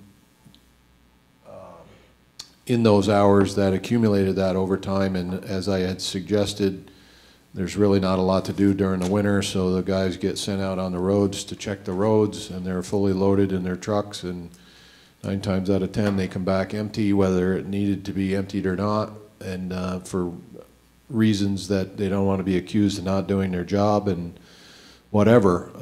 So thinking about that a bit, I will throw this proposal out there for you to think about in the future. You know, as I said, I'm going to bring this discussion hopefully to the table from an environmental standpoint at town meeting when we get into the climate change issue. But Well, it seems like, I'm not finished, but Jane, please give me a second here. I would be interested in wondering if on those days when roads don't need to be dealt with, if they come in the morning and do what they have to do, and the roads are fine for the rest of the day, rather than them hanging around and going out in the afternoon to do what I had just suggested, can we send them home with pay? That way they're not burning the fuel, they're not wearing the trucks, they're not spreading the Well, material. Is that an option? It's an option. I did something like that in Island Pond when I was there over 30 years ago. I talked about it here. So, for instance, what I proposed, and I have to think about the actual proposal, was, you know, if you come in today and you work 2 hours and there's nothing else to do, and you go home, you know, we'll pay you for the day, but if it snows starting at midnight and you come out, or it's at 8 o'clock and you come out, then those 4 hours will be added to your 2 hours. And, you know, in other words, we're not gonna just pay you for the day and then you get overtime when you come out at 8 o'clock at night. You get paid for the day, but if you didn't work those 4 hours, let's say, but you went home at noontime, so you worked from So you're saying you give them that 4 8 hours? to 4. Kind of like credit time.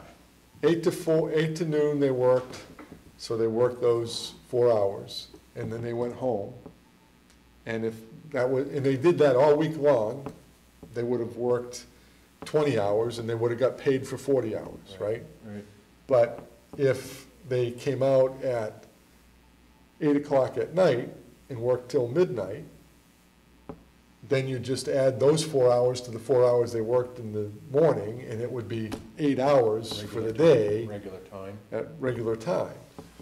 And, you know, the response I get back, and I understand, is, look, you know, we have to be around. We can't go away in the winter. We've got to be available, and you don't give us on-call time pay. So, you know, if we're working, so we've tried different things, and it hasn't. So they want their overtime is what you're basically telling me, which I'm not arguing with that. I'm just okay? saying, I mean, it Right. hasn't been brought up for a number of years, but. So I'm when saying talked that, about, can this scenario still have a good impact from a budget perspective? They still keep their overtime or some negotiated in between, if that's possible. I'm not looking to chop their feet off I from the understand. overtime perspective. I'm looking to cut back on some of these other issues. I get it, I understand. Right, And so- we can have a conversation. Okay. I Yeah. think what you heard me say is, I had a similar idea, we tried to do it. And How did it work? So you're saying that's how it worked in Island Pond? When I left, we were doing it there, and, you know, it was only a two-man road crew in Island Pond. It was very different than what you have here. Anyway, there's a lot of things we can talk about after 2 weeks from now, right? You know? Yeah, understood. Let's not get bogged down in Okay, I was these just kind of gonna, things maybe now. Nat had some, because he's the one that brought it up about looking at practices. It might be a way to save money. It seems to me, and so I didn't mean to cut you up, maybe you've got some thoughts.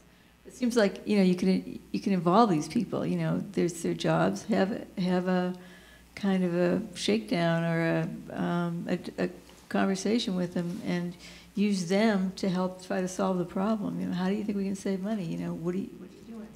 And I would make it an organized activity, you know, whether you need a facilitator to help you or something, but just make it serious and see if they come up, they must have some creative ideas too. What are they willing to offer? So part of my goal on town meeting, and I don't want to get into quagmire here talking about this, but part of my goal at town meeting is to turn the responsibility of this particular topic into the hands of the people at town meeting.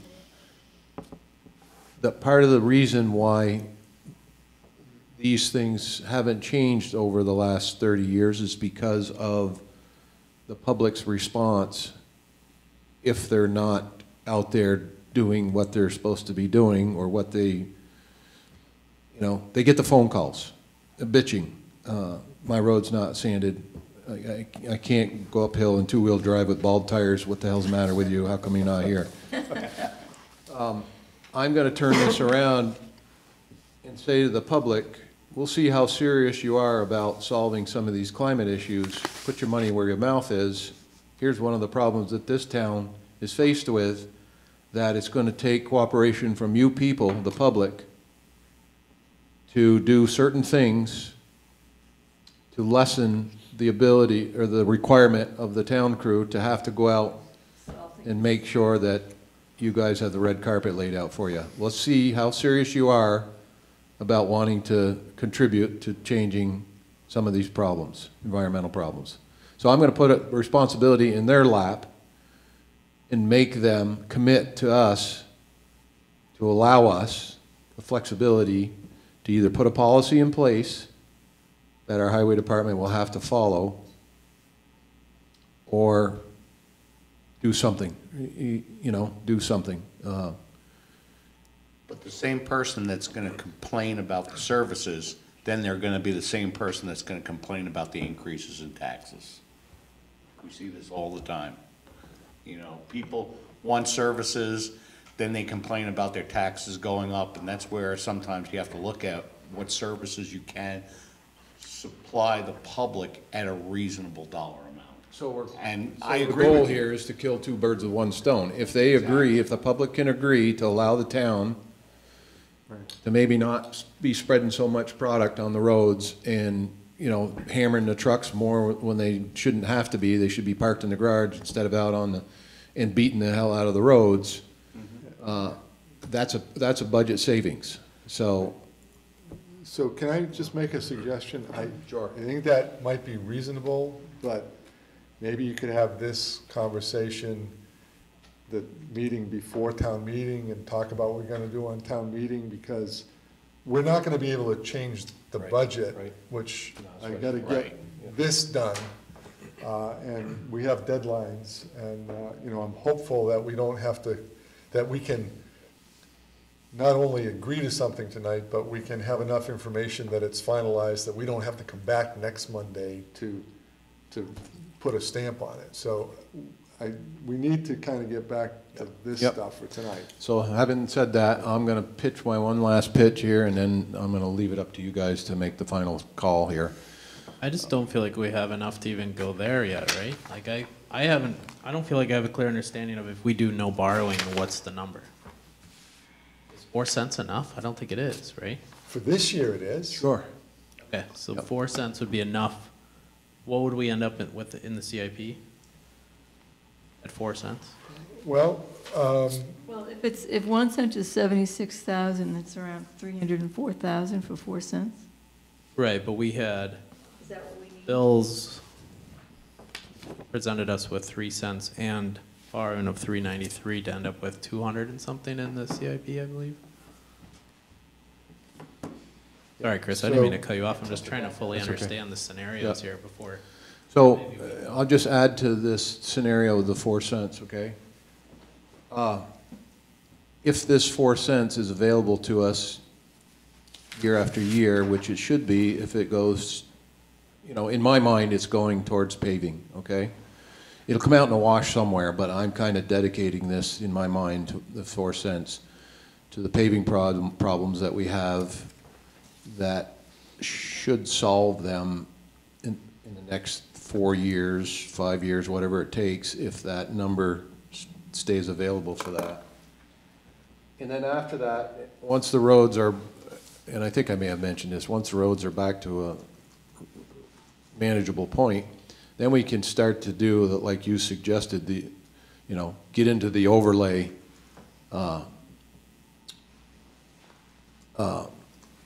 mode as opposed to the total reconstruct mode here.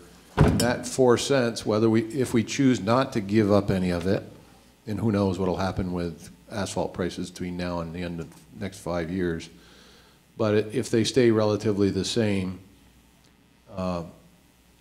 that 4 cents doing just simply repaves would do a lot more road in 1 year than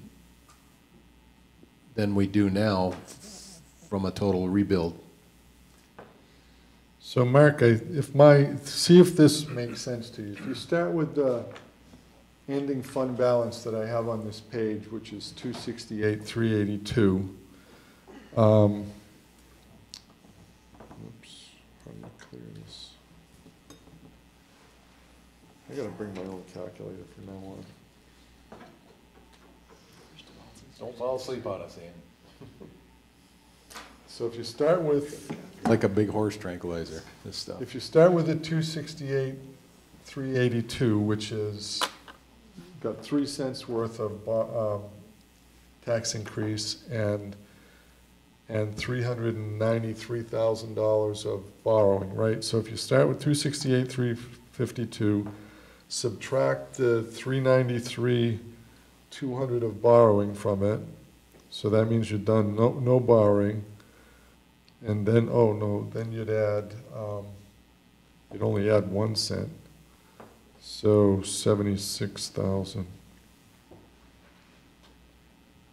So you'd be about $50,000 under still. So 4 cents probably won't quite do it. To get this just to break at zero. With no Right. borrowing. Right. So you have to do I think you've got to do some borrowing. So if we were at 3 cents on the tax rate, how much borrowing would we have to do to maintain? I think we should make, Total number that we need, 393.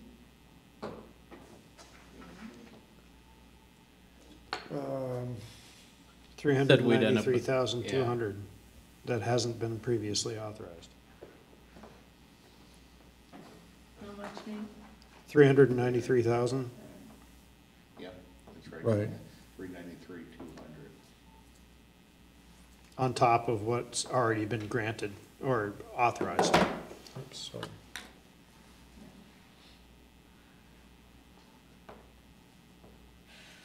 That's kind of where I would go. The 3. 3 with some borrowing. Did you ever have any time to think about the two options to present to the voters and let them choose which they would prefer to do? We talked about allowing them to choose whether we wanted to borrow or just raise the tax rate and give them. I don't think I hate to be, maybe I'm cynical, they have that but, knowledge. yeah, at town meeting, they're not gonna have there's gonna be a select group that's gonna have an in-depth knowledge of the budget and stuff like that, but you're going based upon emotions there. You're gonna be. How many hours do you want to be at the town meeting? I don't even think it's that. I think some people can grasp it, others are just gonna go based upon emotions. Well, I think, as I said last week, do you have the warning here? I think we have to lay out a budget for them, and then it's either yay or nay. They decide if they don't think it's right. So the amount that the board is going to recommend the tax increase to be is going to be in the general fund budgets. And then the capital budget you're gonna ask the voters to authorize a sum of money to be expended from the capital funds. And we probably should, I didn't catch this earlier, and we should, and to authorize a sum of money to be expended from the capital funds, and to authorize the select board to borrow. So on that one, you can have your conversation. We know what the value of the expenditures that we want to spend this year. It's $1,984,000 that we have to spend in capital budgeting. Between the dump truck, the 1-ton, the 2 fire trucks, Well, one fire. the tractor. One fire. Oh, okay. 1 fire truck, the tractor, the paving, yeah, that's what I mean, the Yeah. mower. The The CIP brick paving buildings projects. and everything. Yep. So you're gonna have that amount that you are gonna ask for the authority to spend. And then you can, in the same motion, say, and authorize up to X amount to be borrowed.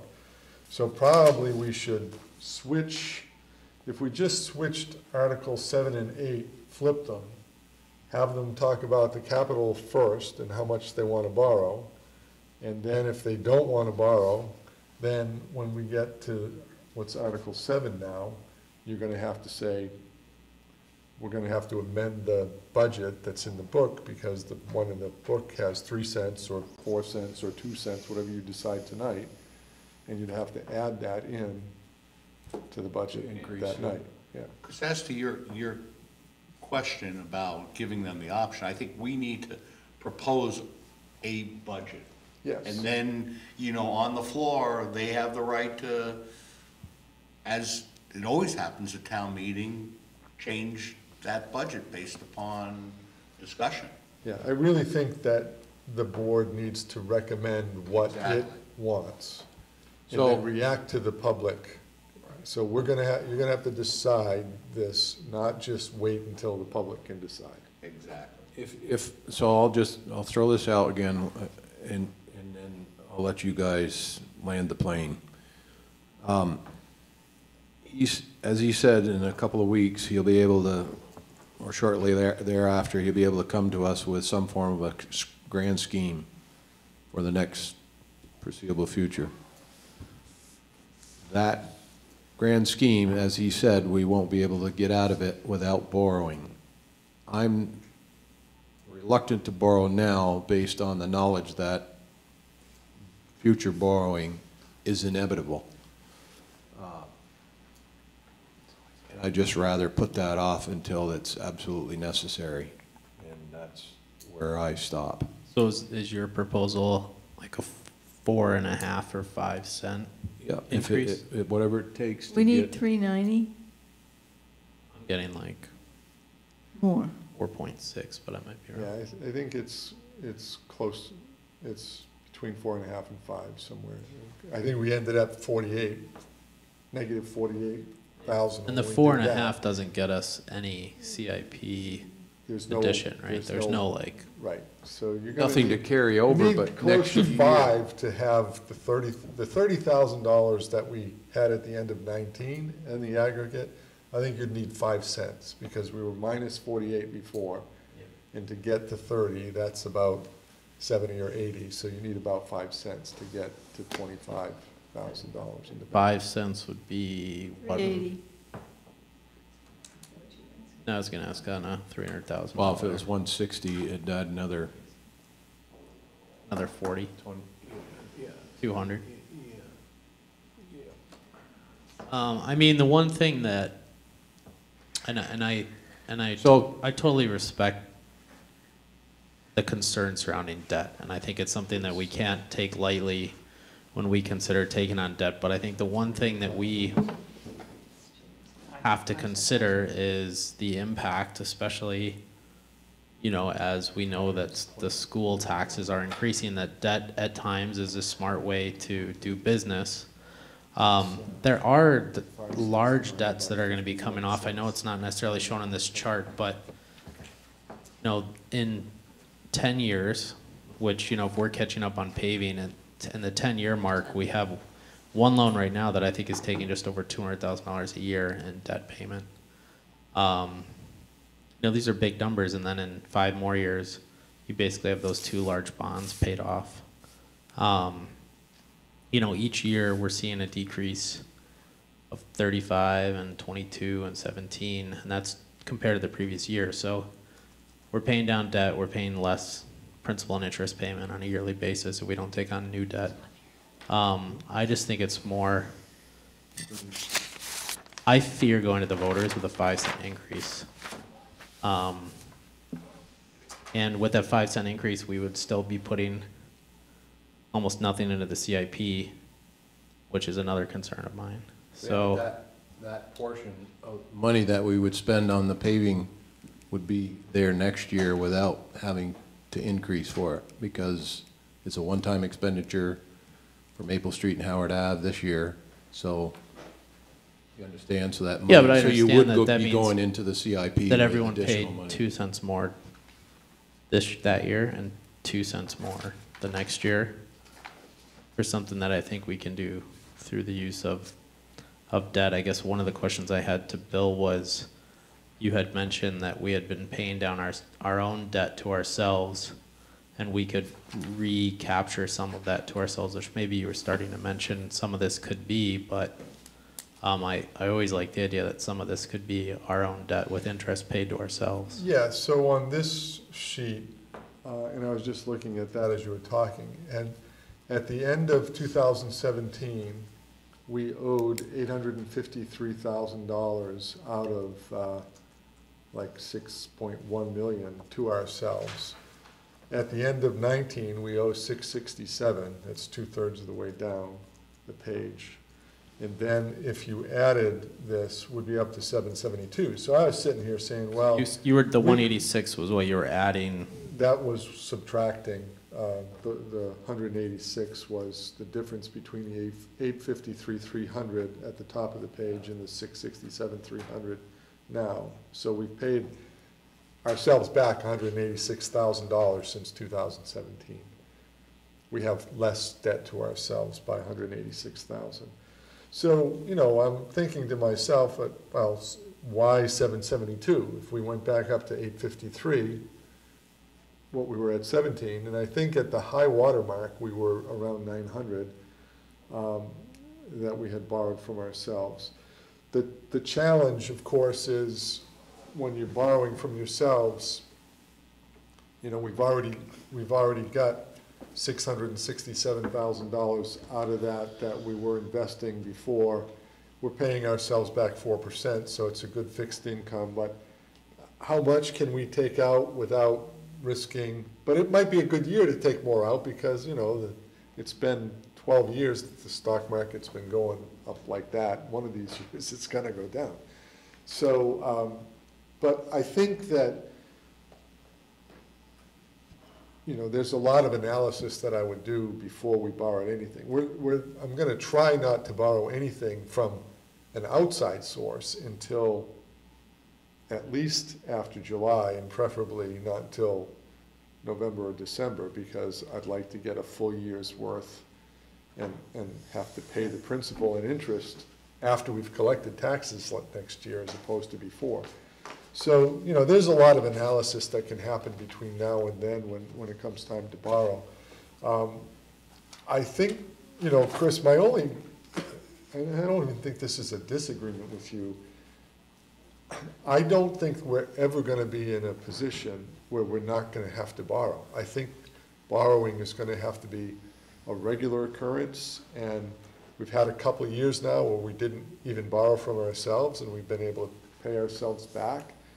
But now, you know, we ended the year with $30,000 in the, well, we ended the year with negative in the CIPs because we had a fire truck that we had to buy last year that we didn't think we were going to have to. But if the budget had come out right, we were going to have $30,000 in the bank at the end of the year, and we've got $1 million worth of stuff to buy. So I think borrowing is going to be a regular occurrence. I don't think we're ever going to be in a position where we can do everything that we need to do without borrowing. And in response to that, Bill, it's a sound business practice to do that. You know, I know, Chris, I know you don't like the idea of borrowing, but I'd rather see a little less on the tax rate, because people are gonna start, you know, our taxes are getting higher and higher, and the education, you know, they always they'll blame your town as much as they'll blame the education system. But, you know, because we're just there. And I think if we could moderate that impact, I think that's gonna help in the borrowing. It's just a necessary evil, and it's just sound business practice. Most businesses will do that. Bill, the proposed borrowing, built in a surplus, which I think, you know, if we were actually trying to do apples for apples, I think we'd be closer to somewhere in the 10-cent range, right? If we didn't borrow the 400. Am I doing that correct? Say that again, I'm sorry. I guess I'm trying to fully, if we went into this and we wanted to do exactly what you proposed under the 3-cent increase and the borrowing of the 400,000, that's $393, right? 393, yeah. What's the equivalent tax rate that represents? If we just raise taxes to, isn't it more like, really, we're building up a surplus, right? So 7 cents. yeah, it's up there, Or right? 7 into. Yeah, so it would be, Three what, 93, you said? it would be 7 or 8 cents. 393 in borrowing, plus 229, That would be 30. 340. So that's 622, and if you divide that by 76, 700. 466, or whatever it is, so it's about 8 cents. So that's where like we have to start talking apples to apples, because the scenario is 3 cents, borrow 400, or 8 cents, or we're deciding not to put as much into the CIP. Right. But remember, the 8 cents or the 3 cents and borrowing 400 leaves us 268 at the end of the No, day I know in the that. bank. Yeah, I mean, so then the question is, could you do 3 cents and borrow less? Yeah, I mean, Right, that's what I said over here. Right, I know that, but I'm just like, Raise 2 cents and borrow. I feel like we're being presented with, don't borrow, put 4 cents or 5 cents at it and end up in the same spot, but it's not. We're not gonna end up with what we're talking about in the scenario that we borrow 400 and raise taxes 3 to get, so we could not borrow. I don't think 3 cents is enough. I think we'd have to go to 5 cents. 5 cents gets you to 0. Right, I know, yeah, I know that. And your concern is not rolling over with anything into the. Yeah, I mean, CIP, my concern is but that. You actually are, because that money comes available next year, because it's an increase in the tax rate, it's a one-time expenditure. Yeah, but you gotta for look this at the year. debt service payments only, you know, whatever the 400,000 is gonna be amortized over the length of the loan. So you're using that money now, and you have the ability to use other money later. It's a different way of doing it, and yes, there's an interest component to it, but I don't think the way you're looking at it is necessarily correct. Right, and remember, we talked about this last week, when the CIP fund was established, the voters authorized a bond, I think it was a 10-year bond, and borrowed $650,000 and put it in the bank, and used a little of it that first year to buy some things. But they were willing back then, when the interest rate was significantly higher than it is now, to borrow $650,000 and put that money aside and use it and then add to it. So, you know, it's been a while since we've had the money in the bank. And taking kind of the cue from you, Chris, about what you were saying to the library commissioners about their trust fund, you know, taking it out of the trust, putting it in there, and ending the year with a surplus so that next year they would have it. You know, I know it's not quite the same thing when you're borrowing money, but if you borrow the money now, and you know, as we've talked about many times, it's unlikely the interest rates are going to be lower than they are now ever. They're only going to go up. So you might get the advantage of borrowing now And that's $268,000 that you don't have to borrow next year or the year after at a higher interest rate. So, you know, so it's all of your choice, and we have to make a decision pretty soon here. But I think that, you know, well, I've said it many times, you know, there's people that are gonna be here and paying taxes in 2020. And for a variety of reasons, will never be here again. They're either gonna move away or they're gonna pass away. And do they wanna pay 5 or 8 cents more in taxes this year and then leave town when you're financing things that are gonna be used for the next 15 years?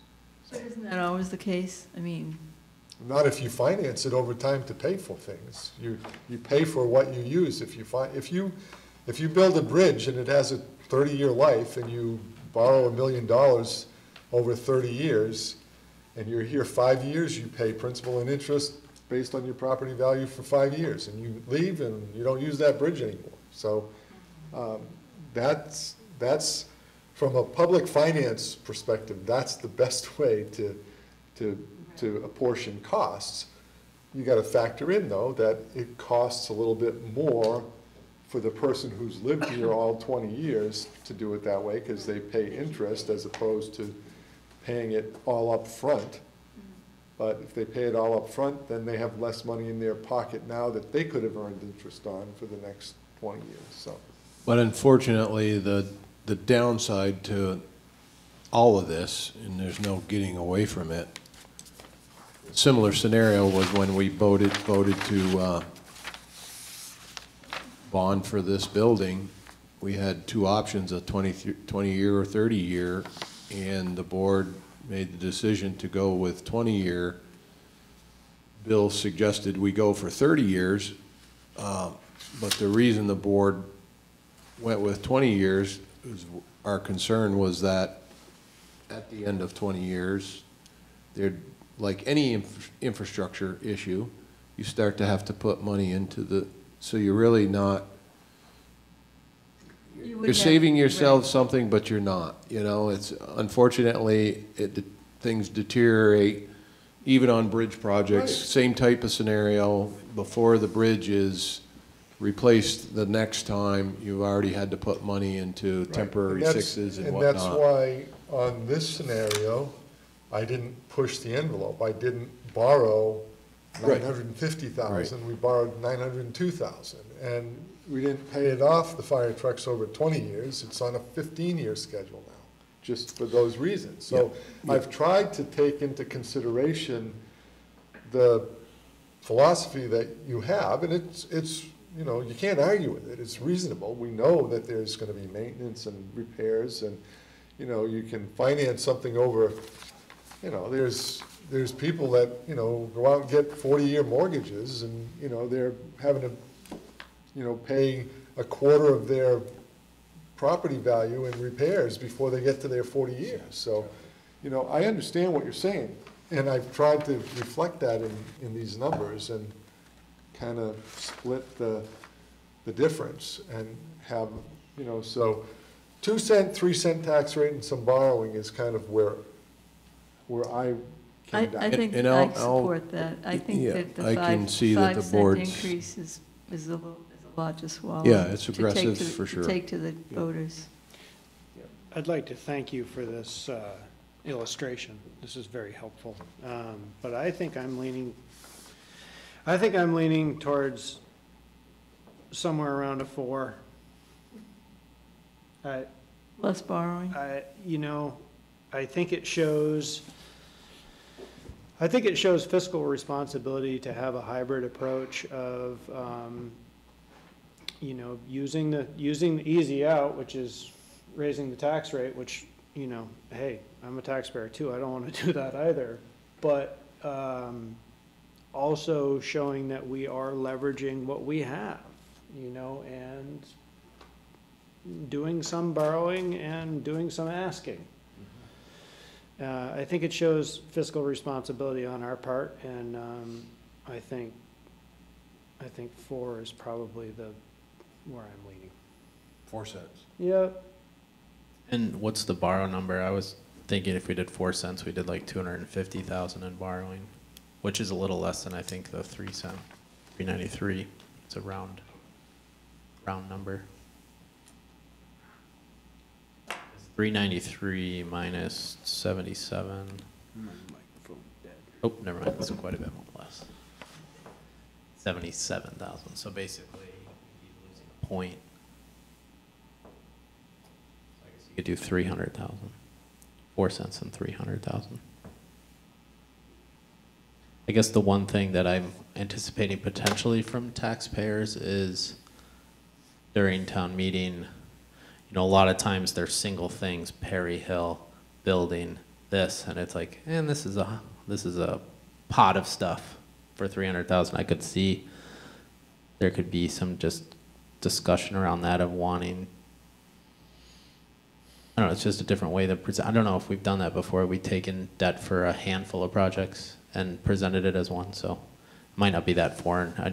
Since I've been on the board, it typically tends to be like a thing, right. A fire truck. Yeah, I mean, I'd be in support of 4 cents, 300. I think to Chris's point, I think, and I think the point that more than one of you have made is that at some point we have to be responsible and make sure we're collecting enough on a yearly basis to cover what we're spending. I think additionally we have to consider debt as a useful tool to spread out large expenses, and I think we're doing that. So I would support 4 cents and a $300,000 borrow is kind of what I think I would support, which is basically the 3 cents, 400. It's just raising it up 1 more cent, which means next year we would be hopefully have that built into the budget.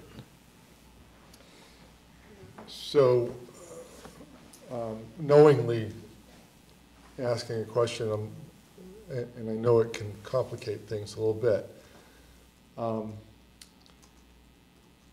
The law allows you, when you set the amount of taxes that you're going to raise, the law allows you to either set a dollar amount or a tax rate.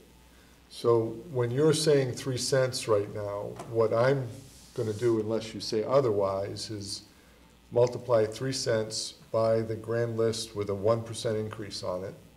So that is the $7,600,000 grand list.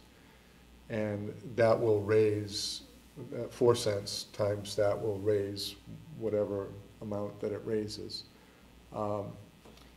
And then we'll get that authority at town meeting for that dollar amount. And then in July, when we set the tax rate, if the grand list goes up 0.5% instead of 1%, it becomes 4.2 cents. Right. Or if it goes up 1.3% as opposed to 1%, then the tax rate is 3.87 cents to get to the same number. 1 year after the flood, we actually told asked the voters to set the tax rate that they wanted as opposed to a dollar amount. And because we were fearful the grand list would be too, it was too volatile in terms of where we're going to end up. So we set that number and said, if we're lucky, it will generate more than we need this year. And that way we'll, kind of build up our reserves. We don't have to decide that now, but I just want you to know I'm going to translate your 4 cents into a dollar amount, and then when we get to the town meeting, we can decide whether we want to say 4 cents or if we want to say $300,000. Okay. Maybe I'm a dissenter, but I still like the 3 cent and borrowing 393. I just believe in we're seeing higher and higher taxes, and that's all I hear is people talking about higher and higher taxes. And I don't think it's a bad thing to borrow. I know some of you may, but I don't think it's gonna hurt our town by borrowing that kind of money. I think is a smart thing to do to keep the tax rate down a little bit. Well, I can tell you from my 8 years of being on the board and watching what's happened in the town, being involved in a large part of the major changes since Irene, and knowing, having a pretty good grasp on what we're faced with here in the next few years, we're going to be up to our neck in borrowing here in the short, in the not too distant future. So I guess that's the reason I'm trying to put that off as much as possible at this point, because I know it's inevitable. We'll be back here at the table next year, possibly looking at having to borrow again in subsequent years after that, Well, if you have a good fiscal year, you could pay down an accelerated rate and eliminate some of that debt. I would support the 4%, but I'd rather be at 3. So we got 2 at 4, I think. 1 at 3, and then the responsibility falls on you, Jane. I think it's important to mention the borrowing number along with the cent as you decide. I think if you, What's the borrowing number? Well, I guess the 3 cent was 393 200, and the 4 cent was 300.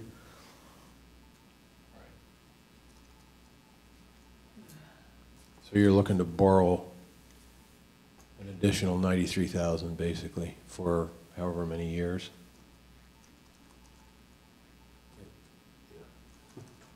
It doesn't make sense to me, but.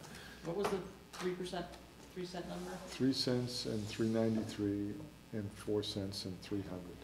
It's just like a lot of people nowadays, I'm old school. I don't believe in borrowing for a car for more than like 4 years, but people are borrowing today 8 years on a automobile. God help them. I know it's not good practice, but I don't think in terms of the amount of our budget that, I'm not, 92,000 is not pocket change, but it's. And I would hope that within whatever we borrow, like Bill said, he can look and see how much we can borrow from ourselves there, so the interest is going back into our. Exactly, that's where I'm looking. Yeah, I like that 92 is gonna. I like that scenario. Eaten up by borrowing from ourselves, so it's really not hurting us. Well, I'm a little optimistic too that our grand list will be pretty decent this year based on what I've seen going on here and in this last year and even now here in the village. I think we'll see a substantial uptick. So I'm hoping that can, if we set a 4 cent tax rate and borrow the 300, I'm optimistic to see that 4 cents knocked back. It's a gamble. Are you saying that sustainable growth of grand list is a good thing, and maybe? It's just a slower death. That's all. It's just a slower death. Gotta build some more projects. I'm giving you some time, Jane, and. all right, I can support the 4%, 4 cent increase. Okay. With the borrowing around 300,000. All right, I think the plane has landed. I'm going to say one thing that we talked about a long time ago that the board might consider in the future is, I know we'd have to change our charter, but the idea of a local options tax, I believe it's called.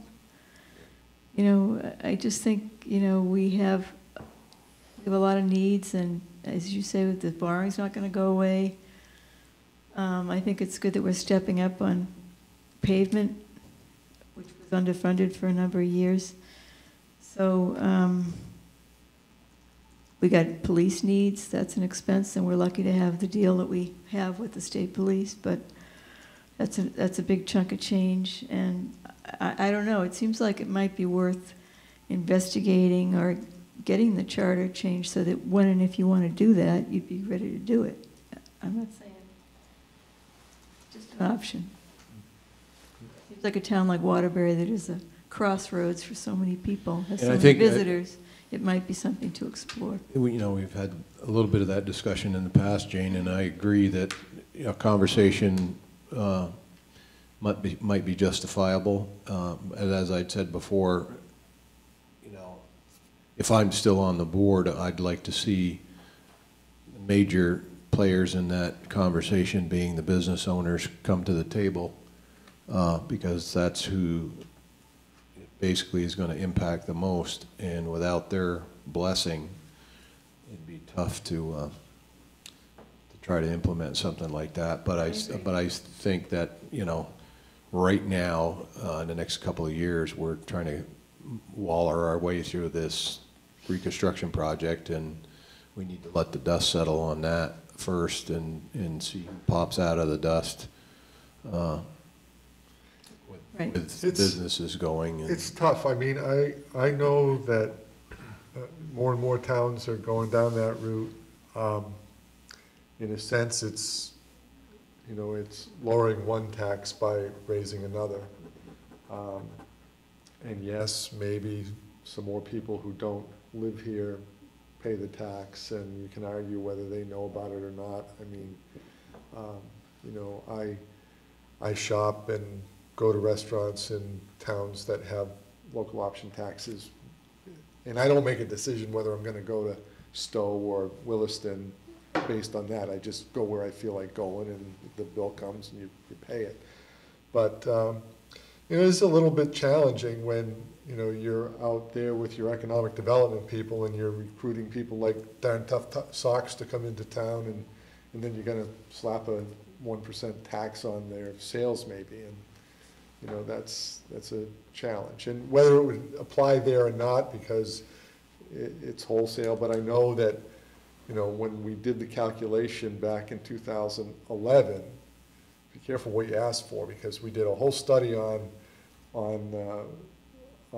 local option tax, and we were just about ready to make some decision about whether we're going to go forward or not, and then there was 8 feet of water on Main Street, so we didn't do it. Well, it just seems like it might be something out there in the future. It was going to hit Ben and Jerry's, and so anyway, it's. I agree. It's an interesting comment. And let the dust settle for the Main Street project, because I know that's taken it. It's not easy for some of the merchants on Main Street, so. Yeah, and a quick comment that I've made before, I think if you're going to present that to business owners, present it as paying for things that maybe are already in the budget that maybe help support their businesses, and yes, police are, but I think you have to be careful of saying paying for municipal services through collecting, taxes from someone like my customers. It's a little harder to sell. I think if you look throughout the budget, I'm sure you could find things that would be maybe a little bit more approachable to warrant maybe that conversation with the business owners and get their support. Turning out the lights. I think that's a cue. So we're not done yet. Are you looking for a motion? Yeah, there needs to be a motion. And I think what motion you could do is, well, before we make a final motion, I want to talk a little bit about the general operating budget for a minute. And I contemplated going into executive session to talk about this, but it's only the TV that's here, and it's nothing that I'm trying to hide. No. You don't have to turn it off. Because unless there's technical difficulties in it, but no, turning it off is not a good idea. I raised this issue back last spring, and I'm going to bring it up again now. In the budget, in the general fund, I have municipal car, and I got $4,200 proposed there. And then there's vehicle maintenance at $1,500, and then there's gas at $660. And so that's what, 52, 57, about $6,000. And frankly, that won't do it. So the car that I drive now, 2009 Toyota Camry hybrid, and I never got around to, taking up Mark's idea was, well, let's just lease a vehicle for the next 3 years. You might retire by that time, and then the next town manager won't have a car and to deal with, and you get to negotiate with whoever that person is for the full compensation package. I think I said 8-year lease. Okay. Want to keep you around. So a couple things have happened since then. One, we've continued to put a little bit of money into the car. Two, we had Kathleen Day and Duncan McDougall and others come in and talk about this, do everything possible to make sure that you address climate change issues. And three, the car that I'm driving now can't be inspected. Our own highway mechanic would not inspect it because the frame is rusted out. It's only 10 years old, so this speaks to Chris's salt issue, right? So it's got about 85,000 miles on it. Everything else about the car is great, except the undercarriage is just irreplaceable or irreparable without spending a lot of money. I thought that I went to a local mechanic, not the town mechanic, and I said, we're a little busy right now. Can you inspect the car? And I didn't say anything about the issues. And when I went back the other afternoon to pick it up, I saw the old sticker was still on there, and I said, must be a problem. And he said, yeah. He said, I'm not putting an inspection sticker on there. So we need a new vehicle. So taking a cue from the climate change folks, I did a little research, because the day after they were here, Get you a bicycle. the day after they were here, There you go. Fat tires. Duncan, I know I liked you for a reason. the day after they were here, Duncan McDougall sent me a link and said, here are the hybrid electric and plug-in electric cars that you can buy. And I didn't necessarily have the conversation with them about, I don't want it to say the town will do everything it can do, because I was thinking about the dump truck that was a plug-in dump truck that was gonna cost $500,000. But my thinking is that people will probably push towards getting something along those lines. The Camry that I have now is a hybrid, but it's not a plug-in. So I've looked, not gonna present a BMW, even though that's one that has a very high rating. But, the Toyota Prius, the Camry does have still does have a hybrid. I don't think it's a plug-in. I think it's the same kind that I have now, Subaru Crosstrek, Kia Optima. So they range in prices from $27,550 for the Toyota Prius to $35,200 or $34,900 for the Subaru Crosstrek. The Crosstrek doesn't offer a lease, so if you take $35,000 and divide that, or 35 divided by 5 years, it's $7,000 a year plus maintenance and gas and all that.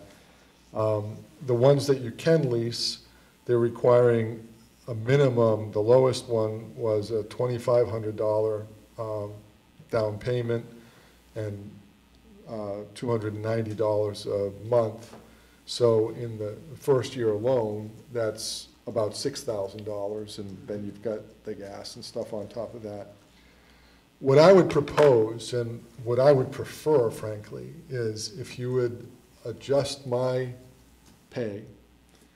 Give me $7,000, $7,500 more, and get out of, and, you know, it's, you change a couple lines, we don't have to buy any more gas, we don't have to do any more vehicle maintenance, we don't have to have either a car payment or a lease payment or you know, go out and borrow $35,000. Pay me $7,500 a year, and let me take care of my own car. And what I would suggest to you is, while it would be all salary, what I would do going forward is divide my salary in such that the salary that I'm making now is my base, and whatever inflationary increases or performance increases that you would give in the future would be applied to the base, and the $7,000 would just stay $7,000 or $7,500. And you wouldn't add the inflation to that base going forward. So my proposal is to change the budget a little bit. It doesn't affect the amount of money that's in the budget this year. It's just that you pay it to me versus paying a lease. So you wouldn't have a reimbursement for like mileage or anything like that? You know, it's one of the reasons, Mike, that I really feel that the town manager here in Waterbury doesn't really need a vehicle anymore. When I first came here, I spent a lot of time going out on the road, checking with Bubby Wilder, Howard Ripley, the water plant, the sewer plant.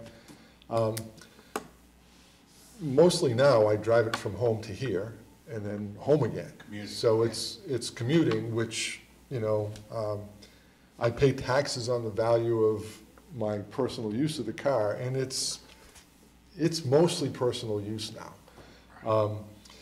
Any of the in-town stuff that I do, I wouldn't charge, you know, if I had my own car and I had to drive up to Greg Hill to look at a project, or to the water plant, or to the sewer plant, I wouldn't charge mileage for that. If I have to go to a meeting For White River, that's what I'm saying. White River Junction, you know, I might ask for the 55 cents a mile, but those are a few times a year, basically. So for me, I think on a personal level, it makes it easier for me in terms of record keeping and everything else. And it really isn't going to change anything as far as the budget is concerned.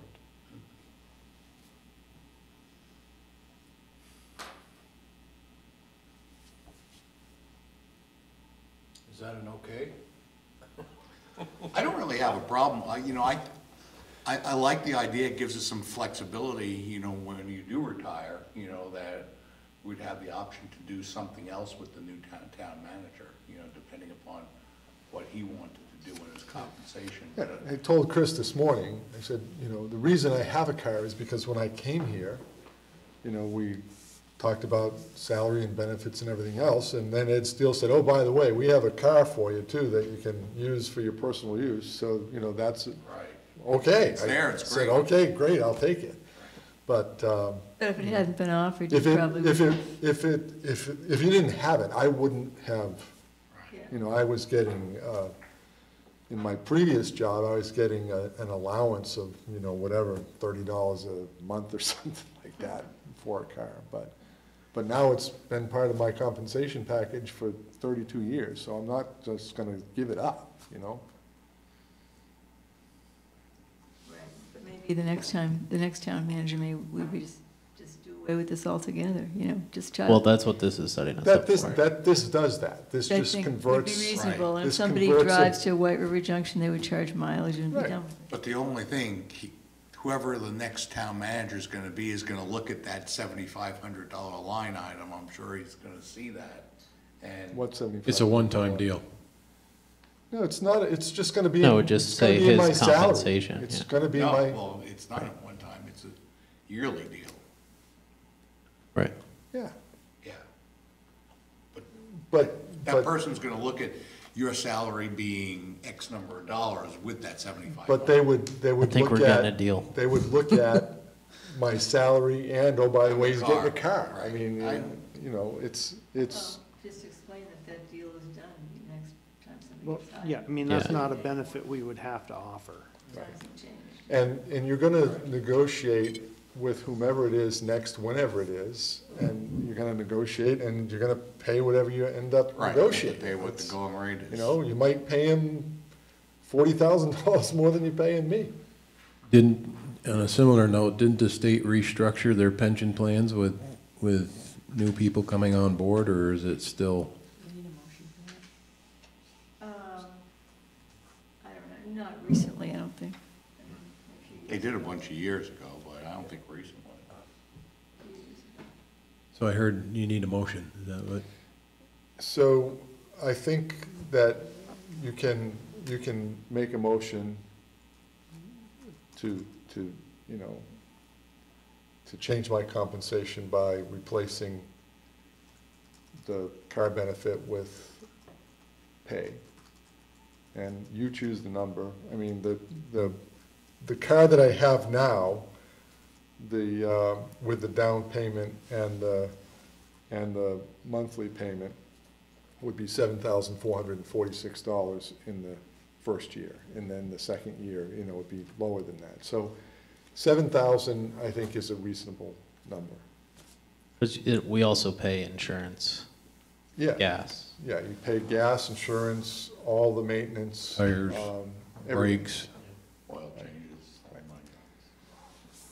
Yeah, I mean, I think we knew for a while that that car was gonna go anyways. I think this is a smart move.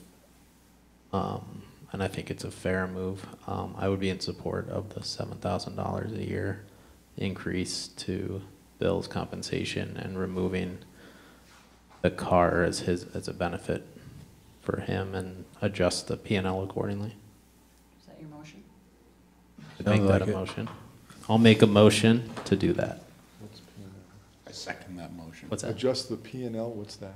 Profit and loss statement to not have it in the automobile, but put it in your Right. compensation instead. Okay, the budget, okay. The budget. Sorry, we're P&L. Based upon Duncan and Miss Dave's thing, you're probably gonna have to buy an electric car.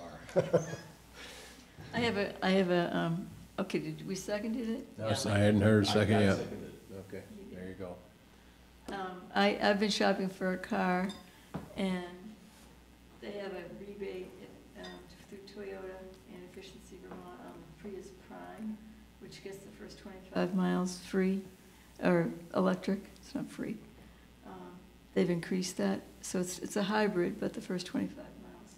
So you might look into that, because the rebate ends next week. Oh, okay, It's a $3,000 rebate all right. from Toyota. So motion's been made and seconded to remove the vehicle option from the manager's compensation package and replace it with a $7,000 additional increase in his salary. All those in favor, please say aye. Aye. Aye. Aye. Okay. I think we should buy a Chevy Silverado.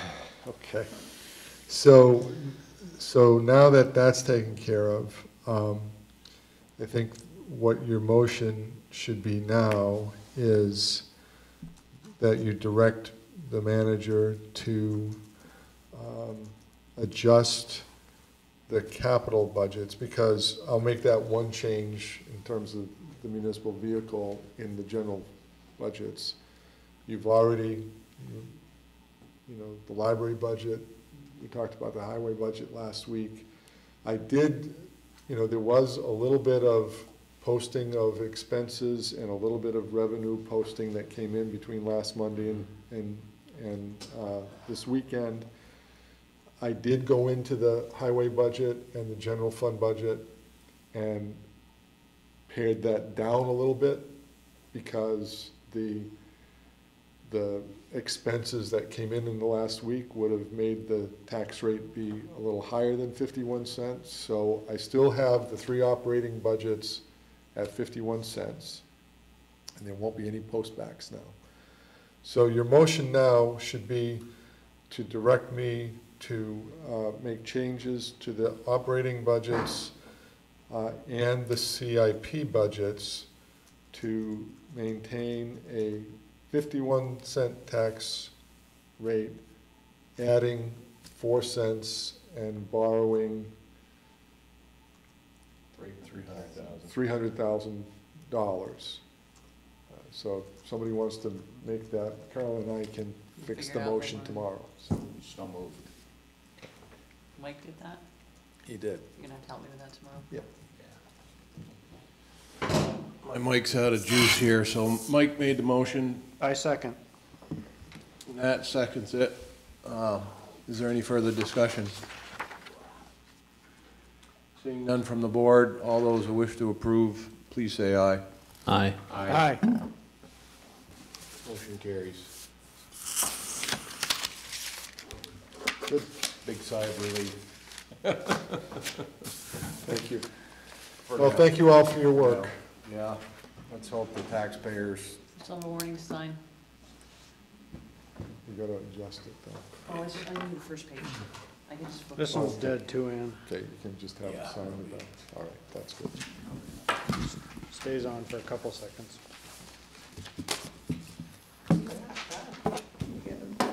Okay, we're not quite done. Chris? don't move just yet. No, I'm not going anywhere. I haven't motioned to adjourn yet. We need a motion to approve the warning. Oh. Hello, hello, hello. Sorry. That's okay. It's just us here, so we all know who we are.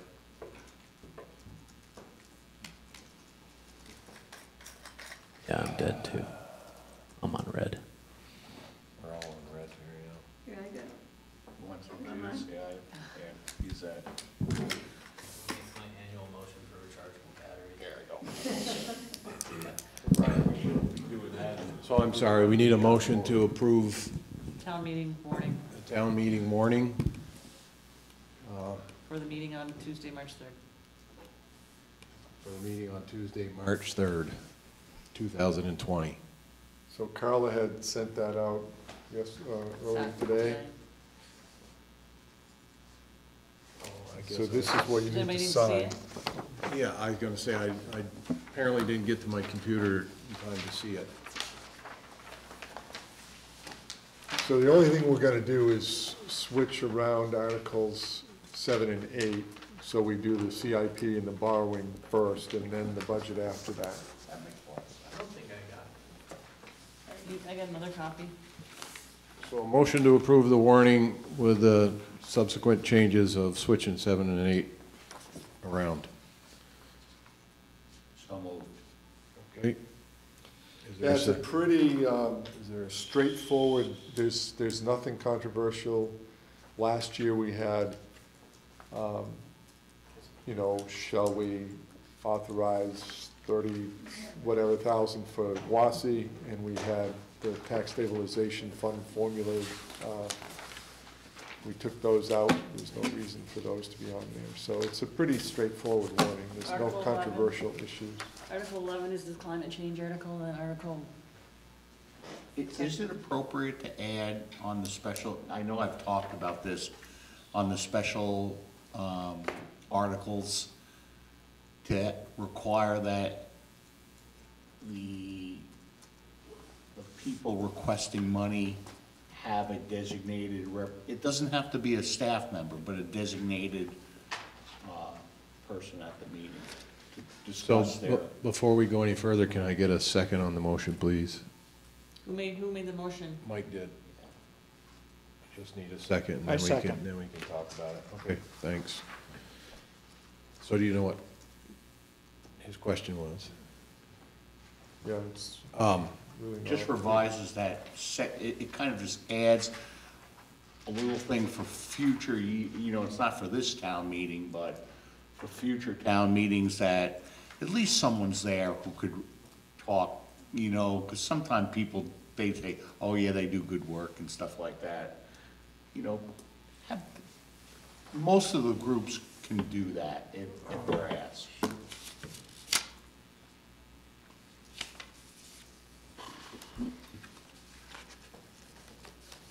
What's your pleasure on that? Both board members feel that's a good thing, a bad thing? I think I like having someone there that can answer in case anyone wonders what it is. My question is it like some of these lower dollar ones, like the hundreds, the 250s? You know, it'd be a little harder to, I don't know, maybe it's not, but. Yeah, I think our original purpose for combining them all, and I'm just giving you a little background, it was to cut back on the length of time. I think that, Did they take the signature page? Yeah, it's over there somewhere. I guess I would ask, rather than the board making that decision, is it worth asking the voters, and can we ask the voters? Yeah, you can, it's tough to do. You know, you've aggregated a bunch of them, so you read the motion once and, you know, 10 of them get approved. You know, I had an interesting conversation with Chuck Lateka a couple of months ago, because the greeter grant, so it's a $8,000 project, and they're gonna get a grant, they hope, of $2,500, so they gotta come up, they do fundraising for the rest of it. So he originally told Carla that they were gonna come in and try to get an appropriation from the town. And I kinda gave him a hard time about That's it. not the one. What's that? That's not the signature page. Oh, That is. that was a practice. I'm sorry, Bill. I kinda gave him a hard time about it, and then, you know, several weeks ago, I saw him and he said, it's just too much work to try to get the signatures. So, they didn't do it. And I said, you know, I get frustrated because we do have one new asker this year. There's somebody else asking for what, $2,500? The maker space, you know, the place over on Bidwell Lane that, it's an art place, and now they're asking for $2,500 from the town to support that. And I don't think you can do it this year, but I think a better way to do it would be to have the select board and maybe a committee decide how much are we willing to give away. And if it's $50,000 or $75,000, and then appoint a committee and have people ask that committee and make their case. And we've kind of said, this is how much money we have. Now, you can't prevent people from getting petitions. They can override it, but it might be a better way to do that in the future, is to get people, if somebody gets up at town meeting and just because they're a representative, you don't even know what questions to ask them, you know? If you had a set budget and then people had to come in and ask and make a case for it, that they should get the money. So that's See, for my a question, different time, Suggesting kind of like a grant process in a sense, but. more or less. see, my question was more, you get these groups, and I know we have that big pecking order, and then someone looks at their town report, and no one's there from that, knows boo about, except someone like, you know, David Luce will go and say, oh yeah, they're a great organization, blah, blah, blah, you know. It'd be nice to have someone who knows something about the organization and can ask an intelligent question. That's where I'm going. But if the public really felt that strongly about it, they would say no when David Luce or Alex Cawley gets up and They never do. feels he has to make a motion for every single one that's there. Speaking of that, I want full disclosure here. On the revenue page of the budget, and I don't know if you all have it with you or not, there's a line item, it says, it's up in the, under other governments, and it's highlighted, pilot not-for-profits, and there was $1,850 budgeted last year, and there was $2,002.26 that came in. You see that line that I'm looking at? Everybody got it? And there's 0 proposed this year. So that's the ice center. And I just thought of it now because we're thinking about these special articles. You're talking about that ice center. The ice center down there. So when they built the building and the village got involved in water and sewer allocations and this and that, and the town, you know, worked and so on and so forth, the select board and the village trustees entered an agreement with them, signed a contract and said, basically, if you're considered tax exempt, you're still gonna pay the local tax, the municipal tax. And they went back and forth, and there were some years that they were exempt from the education tax, some years that they weren't exempt from anything. Now the legislature has exempted them from taxation altogether.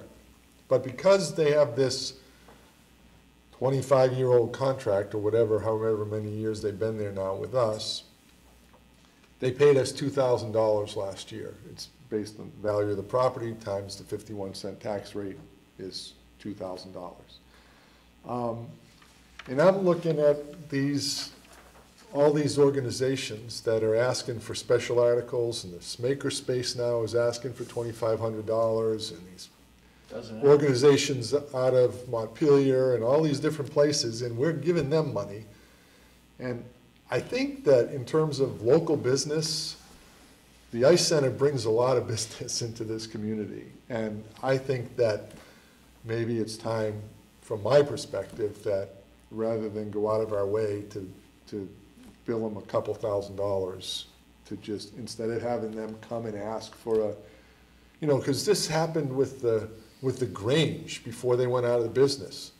The Grange came to us and said, we'd like to ask for money. You know, they wanted a tax exemption. And I said, you know, that's a really difficult process to go through to get a tax exemption. Why don't you just ask a special article that will cover your tax payment? But for me, I think the community gets a lot more out of the Ice Center than we get out of going out of our way to make a special tax bill for them, since they're a tax exempt organization. They don't really cost us anything. Yeah, we plow the road. That's really what we do down there. So, and the road is used for a lot more than just the Ice Center. We've got all kinds of construction material down there that we need to go get. So, Are we still, when you said plow the road, are we still responsible for paving it and all that as well? well, it is our road and it's paved. I guess that was When we did when Woody and Alec and I talked about the paving, you know, analysis, I asked the question, you know, maybe when that road is so out of shape and it needs something done, maybe we should do with that what we did with Little River Road, just grind it up and make it gravel again. Doesn't have to be paved. The only reason it's paved is because one year Bubby came to the select board and said, you know, the only reason I gotta bring a grader down here into the village is to pave that road. I mean, to grade that road. that one road. But asphalt costs a lot more than it did back then. So my feeling is we'd just, when the time comes, just grind it out and stay mat on it and be done with it. Sounds good to me. So if you're okay with not charging them the payment in lieu of taxes, you don't have to do anything because the budget that you've approved a minute ago had that in there. But I don't want to just kind of slide it by without telling you what my thinking was. And it's not us that probably, you're not sliding it by us, because I saw it there prior to this meeting anyway, but it may be picked up by a voter, and who knows what conversation will ensue after that. So we can certainly leave it the way it is and See what happens. let the voters deal with it. Yep. You also had kind of a blank on that parking enforcement. Yeah, I highlighted that a couple Right. weeks ago just to say that's something that some people are asking for. But given where we are right now, Yeah, it's left and what you blank. told me last week. Yeah, I said, let all the people who complain about it volunteer.